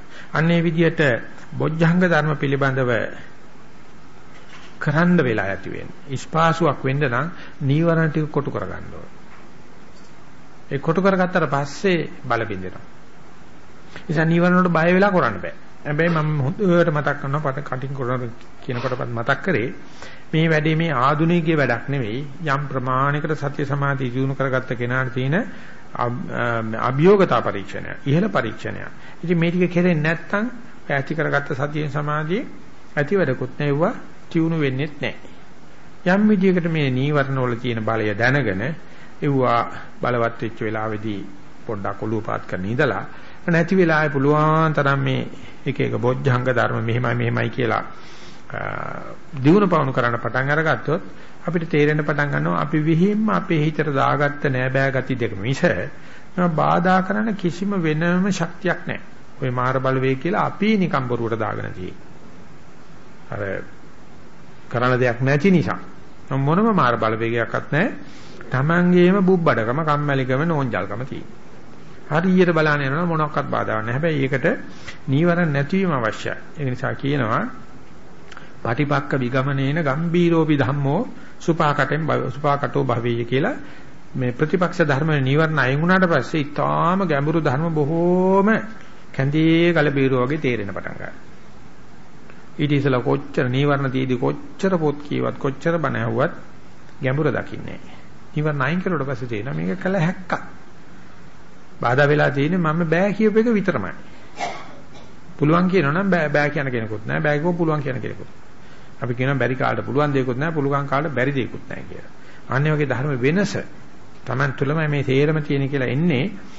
ඒ ධම්මානුපස්සනා කොටසේ තමයි ප්‍රධාන වෙලාවට ඒ බොජ්ජංගයන්ගේ තියෙන වින්කොට හඳුනා ගන්න ගැතියි. මේක තමයි අපි සරුවචනාතික ප්‍රධාන ගුණය වශයෙන් පෙන්වන්නේ අරහං කියන්නේ. උන්වහන්සේ පරිසුද්ධයි. පිවිතුරුයි. උන්වහන්සේ සතිය වශයෙන් දන්නවා, කාමයේ වශයෙන් දන්නවා, ද්වේෂය වශයෙන් දන්නවා, ධම්මවිචේ වශයෙන් දන්නවා. ඒව එකක්වත් අනන්‍යයි. පිරිසුදු නිසා උන්වහන්සේ පූජනීයයි. පූජාර්හයි. අපි ළඟත් ඒක තියෙනවා අනාගත. ගොම ඒ කාකිරි කලවම් කරගන්න. හොඳට කිරි දෝනවා. හොඳට අර කොණ්ඩ කවන ඔක්කොම කරනවා. කිරි කලයක් දෝලා ගොම කඳුලක් දාගන්න. ඉතින් ඊට පස්සේ අරක කැට ගහනාට පස්සේ ගන්න දෙයක්. උදේ ඉඳලා හැන්ද වෙනකම් භාවනා කරනවා. භාවනා කරුවට මොකද මට හරි ගියේ නෑ නේ කියලා ඉතින් චර්චුරු ගන්න. වෙන කවුරක්වත් කියන්නේ නැහැ භාවනා කරුවට පස්සේ හරි ගියා වැරදියා කියලා බලන්න කියලා කතාවක් නැහැ. නමුත් උදේ ඉඳලා හැන්ද වෙනකන් ඇහුවොත් කියන්නේ මෙච්චර මහන්සුණා කිරුවා මට හරි ගියේ නෑ අසවලාට්ටම් හරි ගියා මට නෑ කියලා අර කිරි කලෙයි ගොම කඳුලයි. මේක තේරුම් අරගෙන තමයි මේ කරන ජීවිතේට තමන්ම නම්බු කරන මෙච්චර මිනිස්සු කාමයට යද්දි මම අඩු ගන්න භාවනා මධ්‍යස්ථානට ආවද මදිද? මෙතන භාවනා නැතුණාට කය වචන දෙක අකුසල් කරන තු ඉඳගෙන හිටියා මදිද? මේ ආශ්චර්ය ධර්ම නෙවෙයිද කියලා තමගේ ಗುಣ දකින දවසේ එනකොට බෝධිසත්ව ගුණ එනවා. සත්පුරුෂ ගුණ එනවා. අපි අව탁සීරුවක් කරන තාකල් දෙයයන්ාන්තරවත් බෑ අපිට උදව් කරන්න.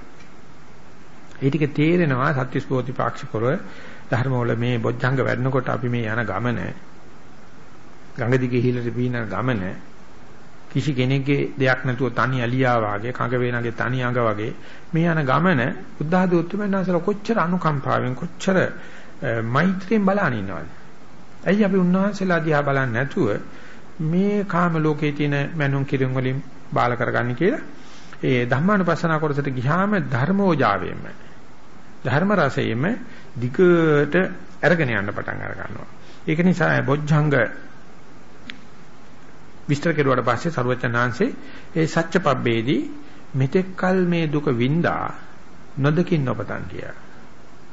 බොජ්ජංග කෙරුවාට පස්සේ දුක විඳිනවා ආර්ය සත්‍යයක් විදියට. පළම ආර්ය සත්‍ය විදියට දුක විඳිනකොට ඒක අපි තෙද ගන්නවා. මේ දුක ආවේ මගේ කාලකන්නිකවන්ට පරණ කරපු අකුසල කර්මෙදි කියලා දුක දිහා පැංගිරි හිතෙන් බලන්න පසුබාන. එනිසා දුක එනකොට සතුටු ගතියක් ඇති වෙනවා බොජ්ජංග කෙරුවට පස්සේ. හරි මැරෙන්න ඉස්සෙල්ලම ආපු එක හොඳයි. මම ඔය ප්‍රමාණය දැනගන්නවා කියලා එන ඕනේ දුකකට මුණ දෙන්න ගියාම බුබ්බේ අනනුසුතේසු ධම්මේසු චක්කුං උදපාදි ඥානං උදපාදි පඤ්ඤා උදපාදි විඥා උදපාදි ආලෝකෝ උදපාදි කියලා මේ උදේ ඉඳලා හැන්ද වෙනකන් නොදකින් නොපතන් නොදෝමකින් කියපු දුක තමයි අවබෝධ කරගන්න තියෙන්නේ කියලා තේරෙනවා. දුක එන හැම වෙලාවෙදීම පැන්ඩෝල් ගන්න. දුක එන හැම වෙලාවෙදීම බාම් ගන්න. දුක එන හැම වෙලාවෙදීම පස්සෙන්ඩේ කියන. ඒකල කියනවා අනේ මට කවදානම් දුක්ඛාරි සත්‍ය වැටෙයිදෝ කියලා යදිනවා. ප්‍රාර්ථනා කරනවා. ඒ නිසා කියනවා හැමදාම දුක අප කරා පැමිණෙන්නේ අනේ අදවත් මේ මෝල් වහන්සේ මේක මාව අඳුනා ගනීදෝ කියලා. හැමදාම දුක අපෙන් යන්නේ අඬ අඬයි කියලා කියනවා. මෙච්චර මට එන්නේ කියලා ආවට මොකද? ගියාට පස්සේ කියනවා පස්සේ එන්න ඔයා නෙවෙයි ඔයා ඉස්ලාම මගුල් ගෙනිස ඔයාට කණ්ඩ දෙන්න බෑ. මූස් පේන්තුයි වෙන කෙනෙක් තේරෙනවා. නිසා හැමදාම දුක අප කරා පැමිණිලා අඬ අඬ ආපහු යනවලු කවදානම් මාව පිළිගනිද කියලා. ඉතින් මේක සරුවචනන්සේ කිව්ව බොහොම ලේසි වචනකින් පෙර නොඇසු නොවිරු විදියට දුක ආර්ය සත්‍යයක් ඒ කියන්නේ දුක පිළිබඳ පරිඤ්ඤයයන් කියන එකත් කෘත්‍යයත් කෘත සත්‍යයත් වෙනදා නොදැක්ක විදියට දැක්කා. ඒ නිසා එකමයි අපි කාලකන්ණී කියලා කියන නොදකින් කියන නොපතන් කියන දුකමයි දුක්ඛාරි සත්‍ය බවටපත් වෙන්නේ. නමුත් ඒක ගන්න බෑ නීවරණ පිළිබඳ හැඟීමකින් තොරව මේ බොජ්ජංග ධර්ම හැඟීමකින් තොරව අපි හිතන්නේ දුක පැමිණෙන්නේ මගේ කාලකන්ණිකමට පෙර කර අකුසල කර්මයකට මෙච්චර භාවනා කරන මෙච්චර දන් දෙන මෙච්චර සිල් ලකින මට මොකටද මේක එන්නේ නානා ප්‍රවිචාර අර පැමිණෙන දුකට අකුල් හේරන. එනිසා ඔය මුස්ලිම් ගෙවල් වල ගේ ඇතුල් පැත්තේ උළුවස්ස උඩ ගහලා තියනවලු ඔබේ මීළඟ අමුත්තා දෙවියන් වහන්සේ විය හැක කියලා. නිසා දොර වහලා තියන්න එපයි කියලා. අපි කරා පැමිණෙන්නේ අපි මේ භාවනා කරපු එකේ පළමු ආර්ය සත්‍ය තමයි. නමුත් අපි ඒක එනකොට ඒකට මූණ පැංගිරි කරගන්නවනම් අනාත්ම ධර්ම නිසා ඒවට වෙන කරන්න දෙයක් නැහැ. ඒව ආපහු හැරලා යනවා. නිසා සාමාන්‍ය සිංහලෙත් තියෙනවා ඉංග්‍රීසියෙත් තියෙනවා කියමන තෑග්ග දෙන එක නෙවෙයි වැදගත්කම තෑග්ග පිළිගන්න එක කියලා. නිසා විමුක්තිය අපි කරා එනකොට ඒ අපි කරන ප්‍රයත්න නිසා එනවා. සීල ශික්ෂා, සමාධි ශික්ෂා, ප්‍රඥා ශික්ෂා නිසා ආවට පස්සේ අපි පිළිගන්නේ නැත්තම් ඒක ඉතින් හරියට වමනේ කරන්න හදනකොට කට වහගෙන ඉන්නවා වගේ. මුත්‍රා බර යන්න හදනකොට මුත්‍රා කරන්න නැතුව ඉන්නවා වගේ. අසුචි පහ වෙන්න හදනකොට අසුචි පහ කරන්න නැතුව ඉන්නේ. ඒක අපස්මාර රෝග එනවා එතකොට. ඉතින් මේ භාවනා කරන අයට පිස්සු ඇදෙන්නේ නැතුව වෙන මොනව කරන්නේ? ඇයි මේ භාවනා කරලා ප්‍රතිඵල එනකොට වහනවා. පොරොප්ප ගහනවා ඒ එන කටවල් ඔක්කොටම. ඒකට තියෙන මුන්න තරම් අවිද්‍යාවක්ද අපි මේ තන වඩා. ඉවසිය හැකි දුකක් ඉවසන්නේත් නෑ. ඒකටත් අපි මට විය යුතු නෑ මේක. එහාට මෙහාට හරවනවා. ඉතින් කවදාකවත් වර්ධනයක් වෙන්නේ නැහැ. සත්‍යපබ්බේදී ප්‍රථමයෙන්ම තියෙන්නේ දුක පිළිබඳව පරිඤ්ඤය ශක්තිය. ඊටසේ සමුදේ පිළිබඳව පහතබ්බ සත්‍යය තෘෂ්ණාව දුරු කිරීම. ඊගාවට නිරෝධය. නිරෝධය කියලා කියන්නේ අපි බරපතල වචනයක් තමයි. ඒ පුංචි කරන්න හදනව නෙවෙයි. සිද්ධියක හැමාරේ දැකීම. උපාදෝ පඤ්ඤති වයෝ පඤ්ඤායති තිතස අඤ්ඤතත්තම් පඤ්ඤායති කියන මේ වැයවීම ගෙවි යාම දැකීම තමයි නිරෝධය කියන්නේ. ආස්වාසිය බලලා ආස්වාසිය සම්පූර්ණයෙන්ම ගෙවි යනකම් බලන්න ඕනේ. ප්‍රස්වාසය පටන් ගන්න ඉස්සෙල්ලා මේක 100%ක්ම ගෙවි යා යුතුමයි ප්‍රස්වාසය පටන් ගන්න. නොදැනෙන එක නොපෙනෙන එක සංවේදීන ටික වෙනම කතාවක්. බලන එකයි නිරෝධය කියන්නේ. ඊට පස්සේ ප්‍රස්වාසයත් සම්පූර්ණයෙන්ම ගෙවි යාම බලන්න. ඊට ආනාපානේ සංසිඳුණාට පස්සේ ඉවරයි කියලා හිතන්න එපා. තව ඉවර නෑ. තව සංසිඳෙන්න තියෙනවා. මෙයා කාමේ බොරුවට හැංගිලා ඉන්නේ. තව පොඩ්ඩකින් මෙයා එනවයි කියලා එන්නකම් බලන් ඉන්න වගේ හිටියොත් අරිට වැඩි ගැඹුරකට යන්න පුළුවන්. ඒ වගේම දුකක් වේදනාවක් ආවට පස්සේ අපි වේදනාවේ මැදට ඇවිල්ලා පුදුමාකාර විදිහට ඒක කාගෙන ඉඳලා වැරදිලා එක්ක කකුල දිග ගන්නවා එක්ක ආයියව මාරු කරලා මේ වේදනාංශක් කරගන්න බැරුණයි කියලා ඇත්තට මේකට කරන්න තියෙන දඬුවම් ඔක්කොම විඳලා නැත් අවසාන දකින්න අපිට ගැම්ම නැහැ කොන්ද නැහැ ශක්ති නැහැ. හොඳ නිදර්ශනයක් මට නිතරම මතක් වෙනවා කියනකොට ඒ වයසක මිනිස්සෙක් හිටියලු ඒ මිනිස්සාර දොස්තර මහත්තයා කිව්වලු ගේ ඉතරා තියෙන පිටිනේ වටේ රවුමක් හැමදාම ඇවිදින්න කියලා. ඉතින් මේ මිනිස්සයා ඇවිදිනකොට පහු වෙනකොට ටිකක් මිනිහට අමාරුයි. ඉතින් හැරමිටියක් අරගෙන ඇවිද්දාලු. අන්තිමට රවුම යන්න බෑ කියලා මිනිහා යහ කෙළවරට ගිහිල්ලා ආපහු වෙනවලු. මන්ද වයසයි කියලා. යහ පැත්තට ගිහිල්ලා ආපහු ආවත් අනිත් පැත්තෙන් ගියත් එකම රවුම තමයි. කෙළවරටම ගිහිල්ලා ආපහු ආවට පස්සේ මිනිහා හැමදාම පෙරදිලා මට භාගයයි දැන් යන්න පුළුවන් කියලා කියනවා. ඒ වගේ තමයි මේ දුක පිළිබඳව කරුණු ඉදිරිපත් වෙනකොට කොරන්න තියෙන හරිය තේරම කරලා තව චිත්තක්ෂණිකෙන් කට්ට එහා පැත්තට බැන්නොනම් එහා පැත්තෙන් එන්නේ. ඒතර ධෛර්යයක් ඇති වෙන්නේ. අන්න ඒ වගේ නිරෝධය කියලා කියන්නේ සිද්ධියේ හැමාරේ වයින් අපි හැම වෙලාවෙම බොහෝම සාදරයි විවෘත කිරීම වලට. මුල්ගල් තැබීම් වලට. ප්‍රොජෙක්ට් එක හමාර කරන්නේ කවුද කියලා බලන්න. හැමතැනම මුල් ගල් වල මුල් ඇදලා. ඉවර කරන්නේ. ඒක නිසා සිද්ධියක හමාරේ දකින්න එක තමයි පෞරුෂත්වය කියන්නේ. නිරෝධය දකින්නයි කියලා කියන්නේ. ඒක නිසා ඒක දකින්න වෙලාවේදී අපි ජීවිතේ ගත්තොත් හැම කෙනාම බබෙක් හම්බ වෙනකොට උප්පත්තියට බර්ත්ඩේ පාටියක් දානවා. වයසට යනවායි කියලා කවුරක්වත් පාටියක් දාලා තියෙනවද කියලා බලන්න. ලෙඩ වුණයි කියලා මරණය දකපුවා මොකද වෙන්නේ? කියන්නේවත් නැහැ. ඒක නොදකින් ඒක ඕනේ නැහැ. මරණය එපා අපිට දුක මේ මරණේ දුකක් අවමංගල්‍යයක් උප්පත්තිය මංගල්‍යයක්. මුචා සතේ කාශියක රජිනිගේ ඔළුව පැත්ත මට දෙන්න පොල් ගහ පැත්ත එපයි කියනවා වගේ. කාශියක් ගන්නකොට දෙක එකට එන්නේ. උප්පත්තියත් එක්ක හම්බෙන අනිවාර්යම සාතිකේ තමයි මරණ සාතිකේ. මොකද ඒක දකිනකොට අපි කැමති නැහැ. මොකද ඒක මේ අපේ තියෙන මේ නිත්‍ය සංඥාට දුක සංඥාට කැමති නැහැ. ඒ නිසා ඒක දකින්න කැමති උනත් අකමැති උනත් ඒක ලැබෙනවා. ඒක නිසා හොඳම වැඩේ තමයි අනිවාර්ය සත්‍ය වශයෙන් ඒක පිළිගත්ත දවසේ උප්පත්තියක් කියන්නේ මරණයක්. ඒ විදිහට දැක්කොත් උපදින සෑම එකක්ම මරණයක්. එනිසා අපි කොහොමද සතුටු වෙන්නේ උප්පත්තියකට? එමනම් අපි අර එක පැත්තක් අමතක කරලා ඕනේ සතුටු වෙන්න. උප්පත්තිය කියන්නේ මරණයක් කියලා දන්නවනම් උප්පත්තියේදී විශාල කනගාටුවක් ඇති වෙයි. රාහු ජාතම් බන්ධනං ජාතම් කියලා කිව්වා වගේ උපදින තාක් උපදින්නේ මරණයක්. ඒ වගේ Nirodhe දකින්නයි කියලා කිව්වට පස්සේ හුඟ දෙනෙක් හිතන්නේ ඒක අපිස් ගතියක්, නෝන්ජල් ගතියක්, පරාජිත ගතියක් කියලා නෑ. අපි දැක්කත් නැතත් Nirodhayak තියෙනවා. මෙන්න මේක අන්ධකාරේ තියෙන්නේ. අන්න ඒකට එළිය වට ගන්න එක තමයි මේ භාවනා කරනවා කියන්නේ. ඒක දැක්කින් ලෑස්ති වුණා නම් මාර්ගය කියන එක බොහෝම තේරෙනවා. ඒ නිසා චතුරාර්ය සත්‍යයේදී බුදුහාමුදුරුවෝ මහා අමතර තාලයක උදුපත් කරන්නේ. නිවන පෙන්නලයි නිවනට මාර්ගය පෙන්නන්නේ. නිරෝධ සත්‍යය පෙන්නලයි නිරෝධ මාර්ගය පෙන්නන්නේ. මොකද ඒ නිරෝධය කියන එක මනසෙන්වත් බාරගන්නේ නැතුව අපිට ආර්ය අෂ්ටාංග මාර්ගය ඍජු කරගන්න අමාරුයි. මාර්ගයට පස්සේ නිරෝධය තියෙනවනම් ආයෙනම් දෘෂ්ටියක ප්‍රශ්නයක් නැහැ. එහෙනම් මාර්ගය කරපුවා හරියන්නේ නැහැ. නිරෝධයට පස්සේ නිරෝධය පිළිබඳ සම්‍යක් දෘෂ්ටියට පස්සේ තමයි මාර්ගය හරියන්නේ. මේ විදිහට බොජ්ජංග වලට පස්සේ සර්වඥාන්සේ සත්‍යපබ්බේ වශයෙන් චතුරාර්ය සත්‍ය ධර්මතාව වශයෙන් මේ සතිපට්ඨාන සූත්‍රයේ සඳහන් කරලා තියෙනවා. ඒ වගේම සත්‍යපබ්බේට පස්සේ සර්වඥාන්සේ ඒ ඛණ්ඩපබ්බේ ආයතන පබ්බ වශයෙන් මේ රූපස්කන්ධේ ඇතිවීම මෙහිමයි, පැවතීම මෙහිමයි, නැතිවීම මෙහිමයි. වේදනාවල සංඥා සංකාර විඥාන වශයෙන්.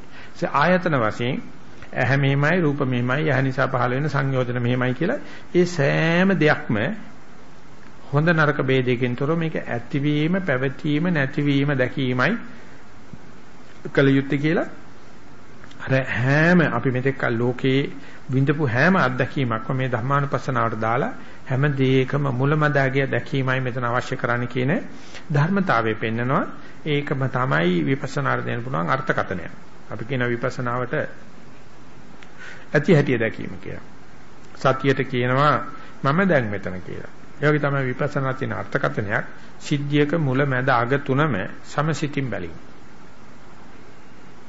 බැලුවා නම් එක සිද්ධියක දැක්කොත් ඇති කියනවා. ඒකම තමයි හැම දෙයකම යොදවන්න තියෙන්නේ. එතකොට පේනවා මේකේ වෙනස් වෙන සුළු ගතිය.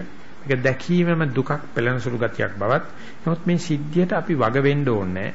ඒක අපේ ගිනුමට දාගන්න ඕනේ. ඒක අනාත්ම ධර්මයක්. ඒක චෛතසික නැත්නම් මේ චිත්ත න්‍යාය ධර්මයක් කියලා තේරුම් ගත්ත දවසේ මේ ඕනේ නම් වරි කරන්න පුළුවන්. ඕන පශ්චාත්තාප වෙන්න පුළුවන්. නමුත් පශ්චාත්තාප විය යුතුයම නැහැ. අපි හිතන්නේ පශ්චාත්තාප වීම අපේ යුතුයකමක්, අපේ වගකීමක්, ඒ කැක්කුමක් තියෙන්න ඕනේ කියලා. බුදුහාමුදුරුවෝ සඳහන් කරන්නේ එහෙමම දෙයක් ධර්මවල නැහැ. ඒක නෑ කිව්වට බෑ. ඒක ක්‍රමානුකූලව යනකොට තේරෙන්න පටන් ගන්නවා. ඒ නිසා සරුවචන සඳහන් කරන මේ වගේ ධර්මතා පිළිබඳව මුලැමැදාග දැකීම මතුවෙන තාක් දේවට ප්‍රතික්‍රියා නොකර මුලැමැදාගීම දන්නවනම් ඒ පුද්ගලයා යේයි කෝච බික්කවේ සත් ඉමේ චත්තාරෝ සතිපට්ඨාන සත්වස්සානි භාවේය මේ සතර සතිපට්ඨානේ හත්වසක් අවබෝධ භාවනා කළොත් එක්කෝ සත්‍ව උපාදිශේෂේ අනාගාමිතා අඤ්ඤා සත්‍ව උපාදිශේෂේ අනාගාමී වෙ නැත්නම් අරිහත් භාවයටපත් වෙන්න පුළුවන් කියලා. ඒ නිසා මේක සර්වඥාන්සේ අර ප්‍රතිපල සහතික කරලා විස්තර කරන්නේ මේ උපක්‍රමය වෙන කිසිම ආගමක දකින්න නැහැ. අපි මේ උපක්‍රමයේ කරන්නේ දේවල් දිහා තේරුම් බේරුමකින් තොරව මුලැමැදාග සමසිතින් බලලා ප්‍රතික්‍රියා නොකර ඇති හැටිය දැකීම. ඒ යොමු කරන්නේ උපේක්ෂා නැමැති චෛතසිකයටමයි. ඒක නිසා ඒ මොකේද මංගල සූත්‍රය වගේ සූත්‍රවල සඳහන් කරලා තියෙනවා මේ තපෝච බ්‍රහ්මචර්යංච ආර්ය සත්‍යාන දර්ශන නිබ්බාන සත්‍ය කිරියාච ඒතම් මංගල මුත්තමං කිය. තපස බ්‍රහ්මචර්ය ඒ වගේම ආර්ය සත්‍ය දර්ශනය සහ නිවන සාක්ෂාත් කිරීම උත්තම දෙයක් කියලා. ඉතින් ඒක තමයි අපි පරමාර්ථ කරගෙන යන්නේ. නමුත් එතනින් මංගල සූත්‍රය ඉවර වෙන්නේ නැහැ. ඊට පස්සේ සඳහන් කරනවා පුත්තස ලෝක ධම්මේහි චිත්තං යස්සන කම්පති අශෝකං විරජං කේමං ඒතම් මංගල මුත්තමං. ඒ නිවන අවබෝධ කෙරුවට පස්සේ පුහුණුවක් තියෙනවා. මේ අෂ්ටලෝක ධර්මයේ කම්පා නොවීම තමයි අවසානයි. පුත්තස ලෝක ධම්මේහි චිත්තං යසන කම්පති. ස්පර්ශ කරවත් මේ අෂ්ටලෝක ධර්මයෙන් ලාභ පාඩු කීර්ති ප්‍රශංසා යස ආයස වගේ දේවල් වලින් හිත කම්පා වෙන්නේ නැත්තම් ඒක තමයි පරම මංගලය. ඒ කියන්නේ නිවන දැකලා පස්සෙත් සීසන් වෙන්න තියෙනවා. ඒ නිසා විපස්සනා කරගෙන යනකොට අපිට වැටහෙනවා නම් මේ දේවල් වලින් අපි කුපිත වෙන ගතිය, සැලෙන ගතිය, කම්පා වෙන ගතිය. ඒක තමයි අපිට ගන්න තියෙන්නේ භාවනා ප්‍රතිඵලයක් නැත්තම් මේ ප්‍රතිපදාවේ අවසාන කෙලවර විදියට. ප්‍රතිඵල නැහැයි කියලා සැලෙන්න පටන් අරගත්තොත් මොකද්ද එතකොට වෙන්නේ? මම මේ පිටචර වල භාවනා කරමට ප්‍රතිඵල නැහැ කියලා සැලෙන්න පටන් ගත්තයි කියලා කියන්නේ දෘෂ්ටියේම දෝෂයක්. පටන් ගන්නකොටම තියෙන දෝෂයක්. ඒකටම hina වෙන්න ඕනේ. අපි මේ ප්‍රතිඵල බලාපොරොත්තු වෙන්න යනවා නම් මෙතන බිස්නස් එකක් යන්නේ. භාවනාවක් නෙමෙයි. ඔය පාරම ඇමරිකාව ගිහිල්ලා ආවට පස්සෙත් ඒ කොහොමද කියලා හුවා. ඒ ඇමරිකාවෙන් ආපු කට්ටිය කියනවා දෙහි තියෙන බිස්නස් බුද්දිසම් කිව්වා. ඔක්කොම සල්ලි වලට යන්නේ. ඒක එතකොට නම් ප්‍රතිඵල ඕනේ. එතකොට විකුණන්නේ මෙච්චර ඩොලර් ගාණක් ඕනේ සුමාන දෙකකට යනකොට මම මේක දෙනවා කියලා කියන්න වෙනවා. මේක එහෙම එකක් නෑ. සරුවචනසි කියලා තියෙන්නේ කිසියම් ඵලාපේක්ෂාවක් කියලා කියන්නේම ආත්ම සංකල්පයක්, මිත්‍යා දෘෂ්ටියක්, එනත සක්කාය දිට්ඨියට පොහොර දැමීම යම් දවසක ඵලාපේක්ෂාවෙන් තොරව හේතු සම්පාදනය කරන ගත්ත දවසේ නිවන් දැක්කා වගේ. ඒකම විශාල සාන්තියක්, ඒකම විශාල විමුක්තියක් වඩපත් වෙන. ඒකට පේන්නේ නිකන් නිකමෙක් වුණා වගේ. නෝන්ජල් වුණා වගේ. එල්ලයක් නැතුව ගමනක් යන මිනිසෙක් වගේ. නමුත් එහෙම නෙවෙයි. සරුවචන සඳහන් කර තියෙන නිවන එහෙම දීක ආලම්බණය කරන්න බෑ. ආසන්න හේතුවක් පෙන්වන්න බෑ. ඒක සම්පූර්ණ ස්වාධීන ධර්මයක්. ලැබෙන්නේ අපේක්ෂා ඉවර කරපු දවසේ. අපේක්ෂා කරන තාක්කල් කවදාකවත් නිවන ලැබෙන්නේ නැහැ.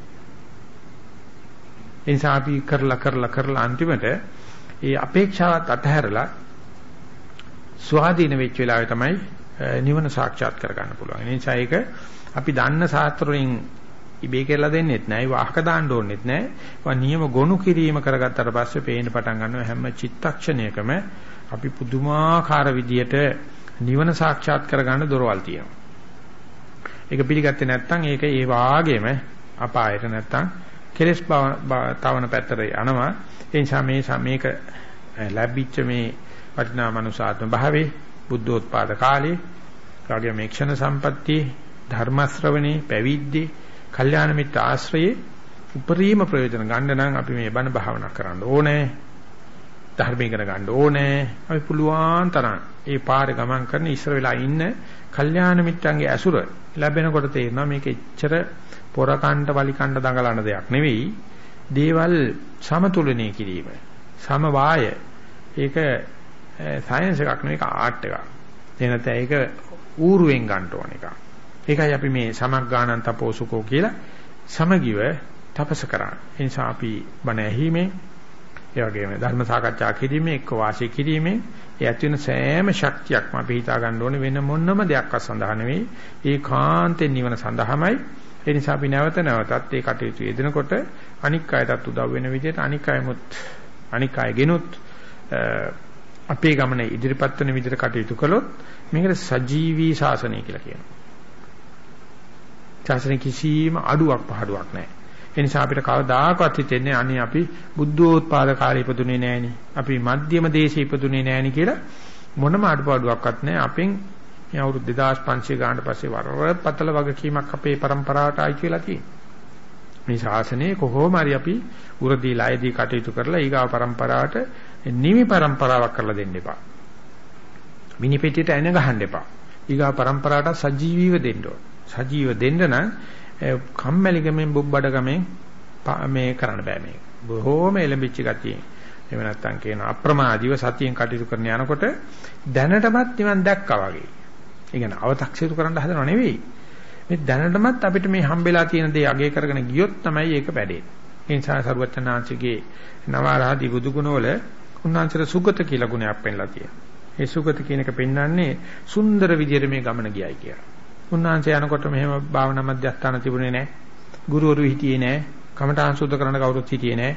කලිට මේකයි කියන කෙනෙක් හිටියේ නැහැ. අන්තිම දුෂ්කරතාවල ගියා. උන්වහන්සේ කවදාකවත් පශ්චාත්තාප වෙන්නේ නැහැ. මුළු බුද්ධ චරිතය කිසිම දැනක බලන්න උන්වහන්සේ පසුතැවිය හැරිලා බලලා අන්තිම පස්තවිලි වෙන්න ඇති. කාටක ඒව වචන කතා කරන්නවත් නැහැ. බුදු ලෝකයේ ඇති වෙන්න ඒවා තියෙනවා. අවශ්‍ය කරලා තියෙන ධෛර්යවන්ත කතා. විරිය ආරම්භ කතා, සන්තුට්ටි කතා ආදි වශයෙන් ඒ කතා කරන් ඉගෙන ගත්තොත් මේ දැනට අපි ලබලා තියෙන දේ සතුටු වීම මතින් තමයි ඉදිරි ගමන තියෙන්නේ. ඒ නිසා අද දවසෙත් මේ එකතු කරගන්න ධර්ම කොටස ඒ විදිහට සියලු දෙනාට සුන්දර ගමනක් hina වෙවි යන ගමනක් වෙන්න ධෛර්යයක් වඩපත් වේවා කියන ප්‍රාර්ථනාවෙන් ධර්ම දේශනාවලියත් මෙතනින් සමාප්ත කරනවා. සියලු දෙනාටම සනසීමු දා වේවා කියලා ප්‍රාර්ථනා කරනවා.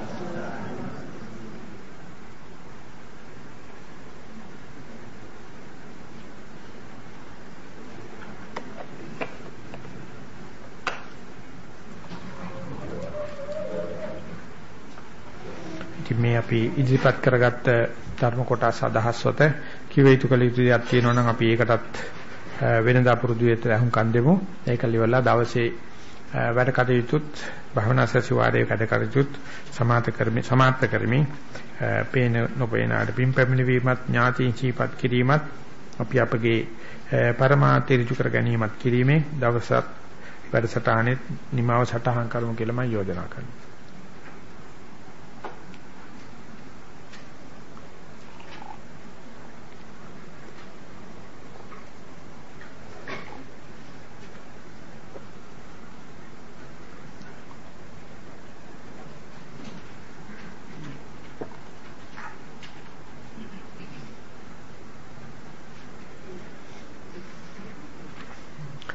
එහෙමනම් ප්‍රශ්න නැත්නම් අපි මෙතනින් මේ වැඩ කටයුතු સમાપ્ત කරන්න බලාපොරොත්තු වෙන්නේ.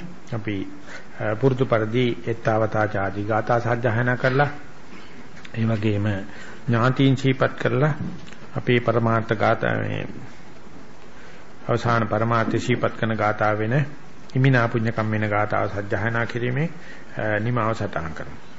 ettavata cagammehi sambhatam punya sampadang sabbe devanumodantu sabba sampatti siddhya ettavata cagammehi sambhatam punya sampadang sabbe bhuta sabba sampatti siddhya ettavata cagammehi sambhatam punya sampadang sabbe sattanumodantu sabba sampatti siddhya ආකාසට්ටා ච බුම්මට්ටා දීවානාගා මහිද්దికා පුඤ්ඤන්තං අනුමෝදිත්වා චිරං රක්ඛන්තු ශාසනං ආකාසට්ටා ච බුම්මට්ටා දීවානාගා මහිද්దికා පුඤ්ඤන්තං චිරං රක්ඛන්තු දේශනං ආකාසට්ටා ච බුම්මට්ටා දීවානාගා මහිද්దికා අනුමෝදිත්වා චිරං රක්ඛන්තු මං පරං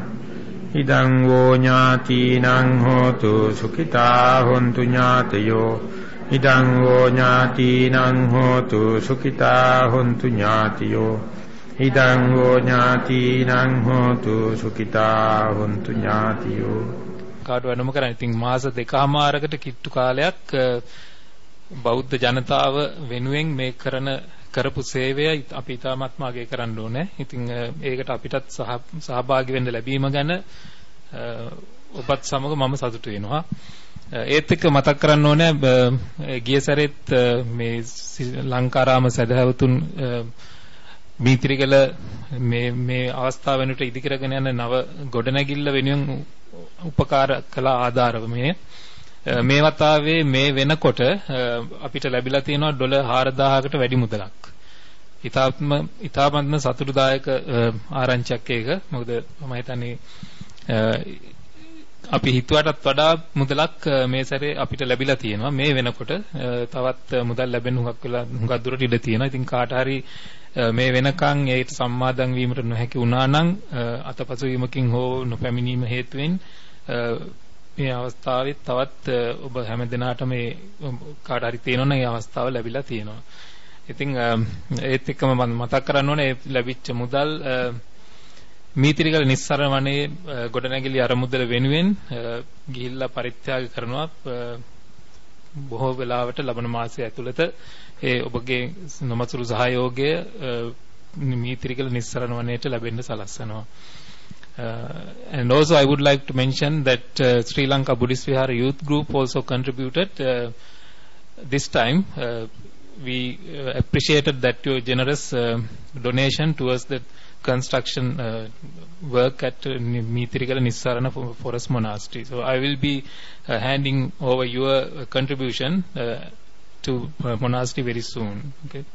Thank you for that, your generous contribution.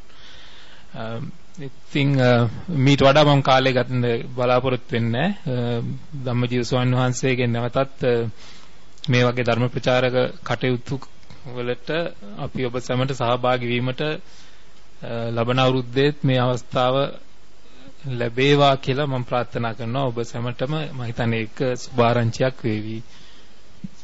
තෙරුවන් සරණයි.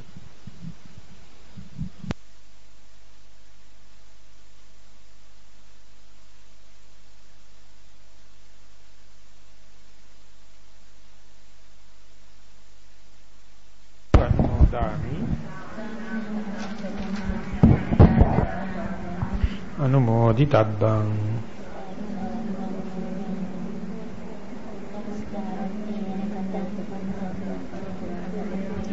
khamaami khamitabbang sukhi hotu sukhi hotu sukhi hotu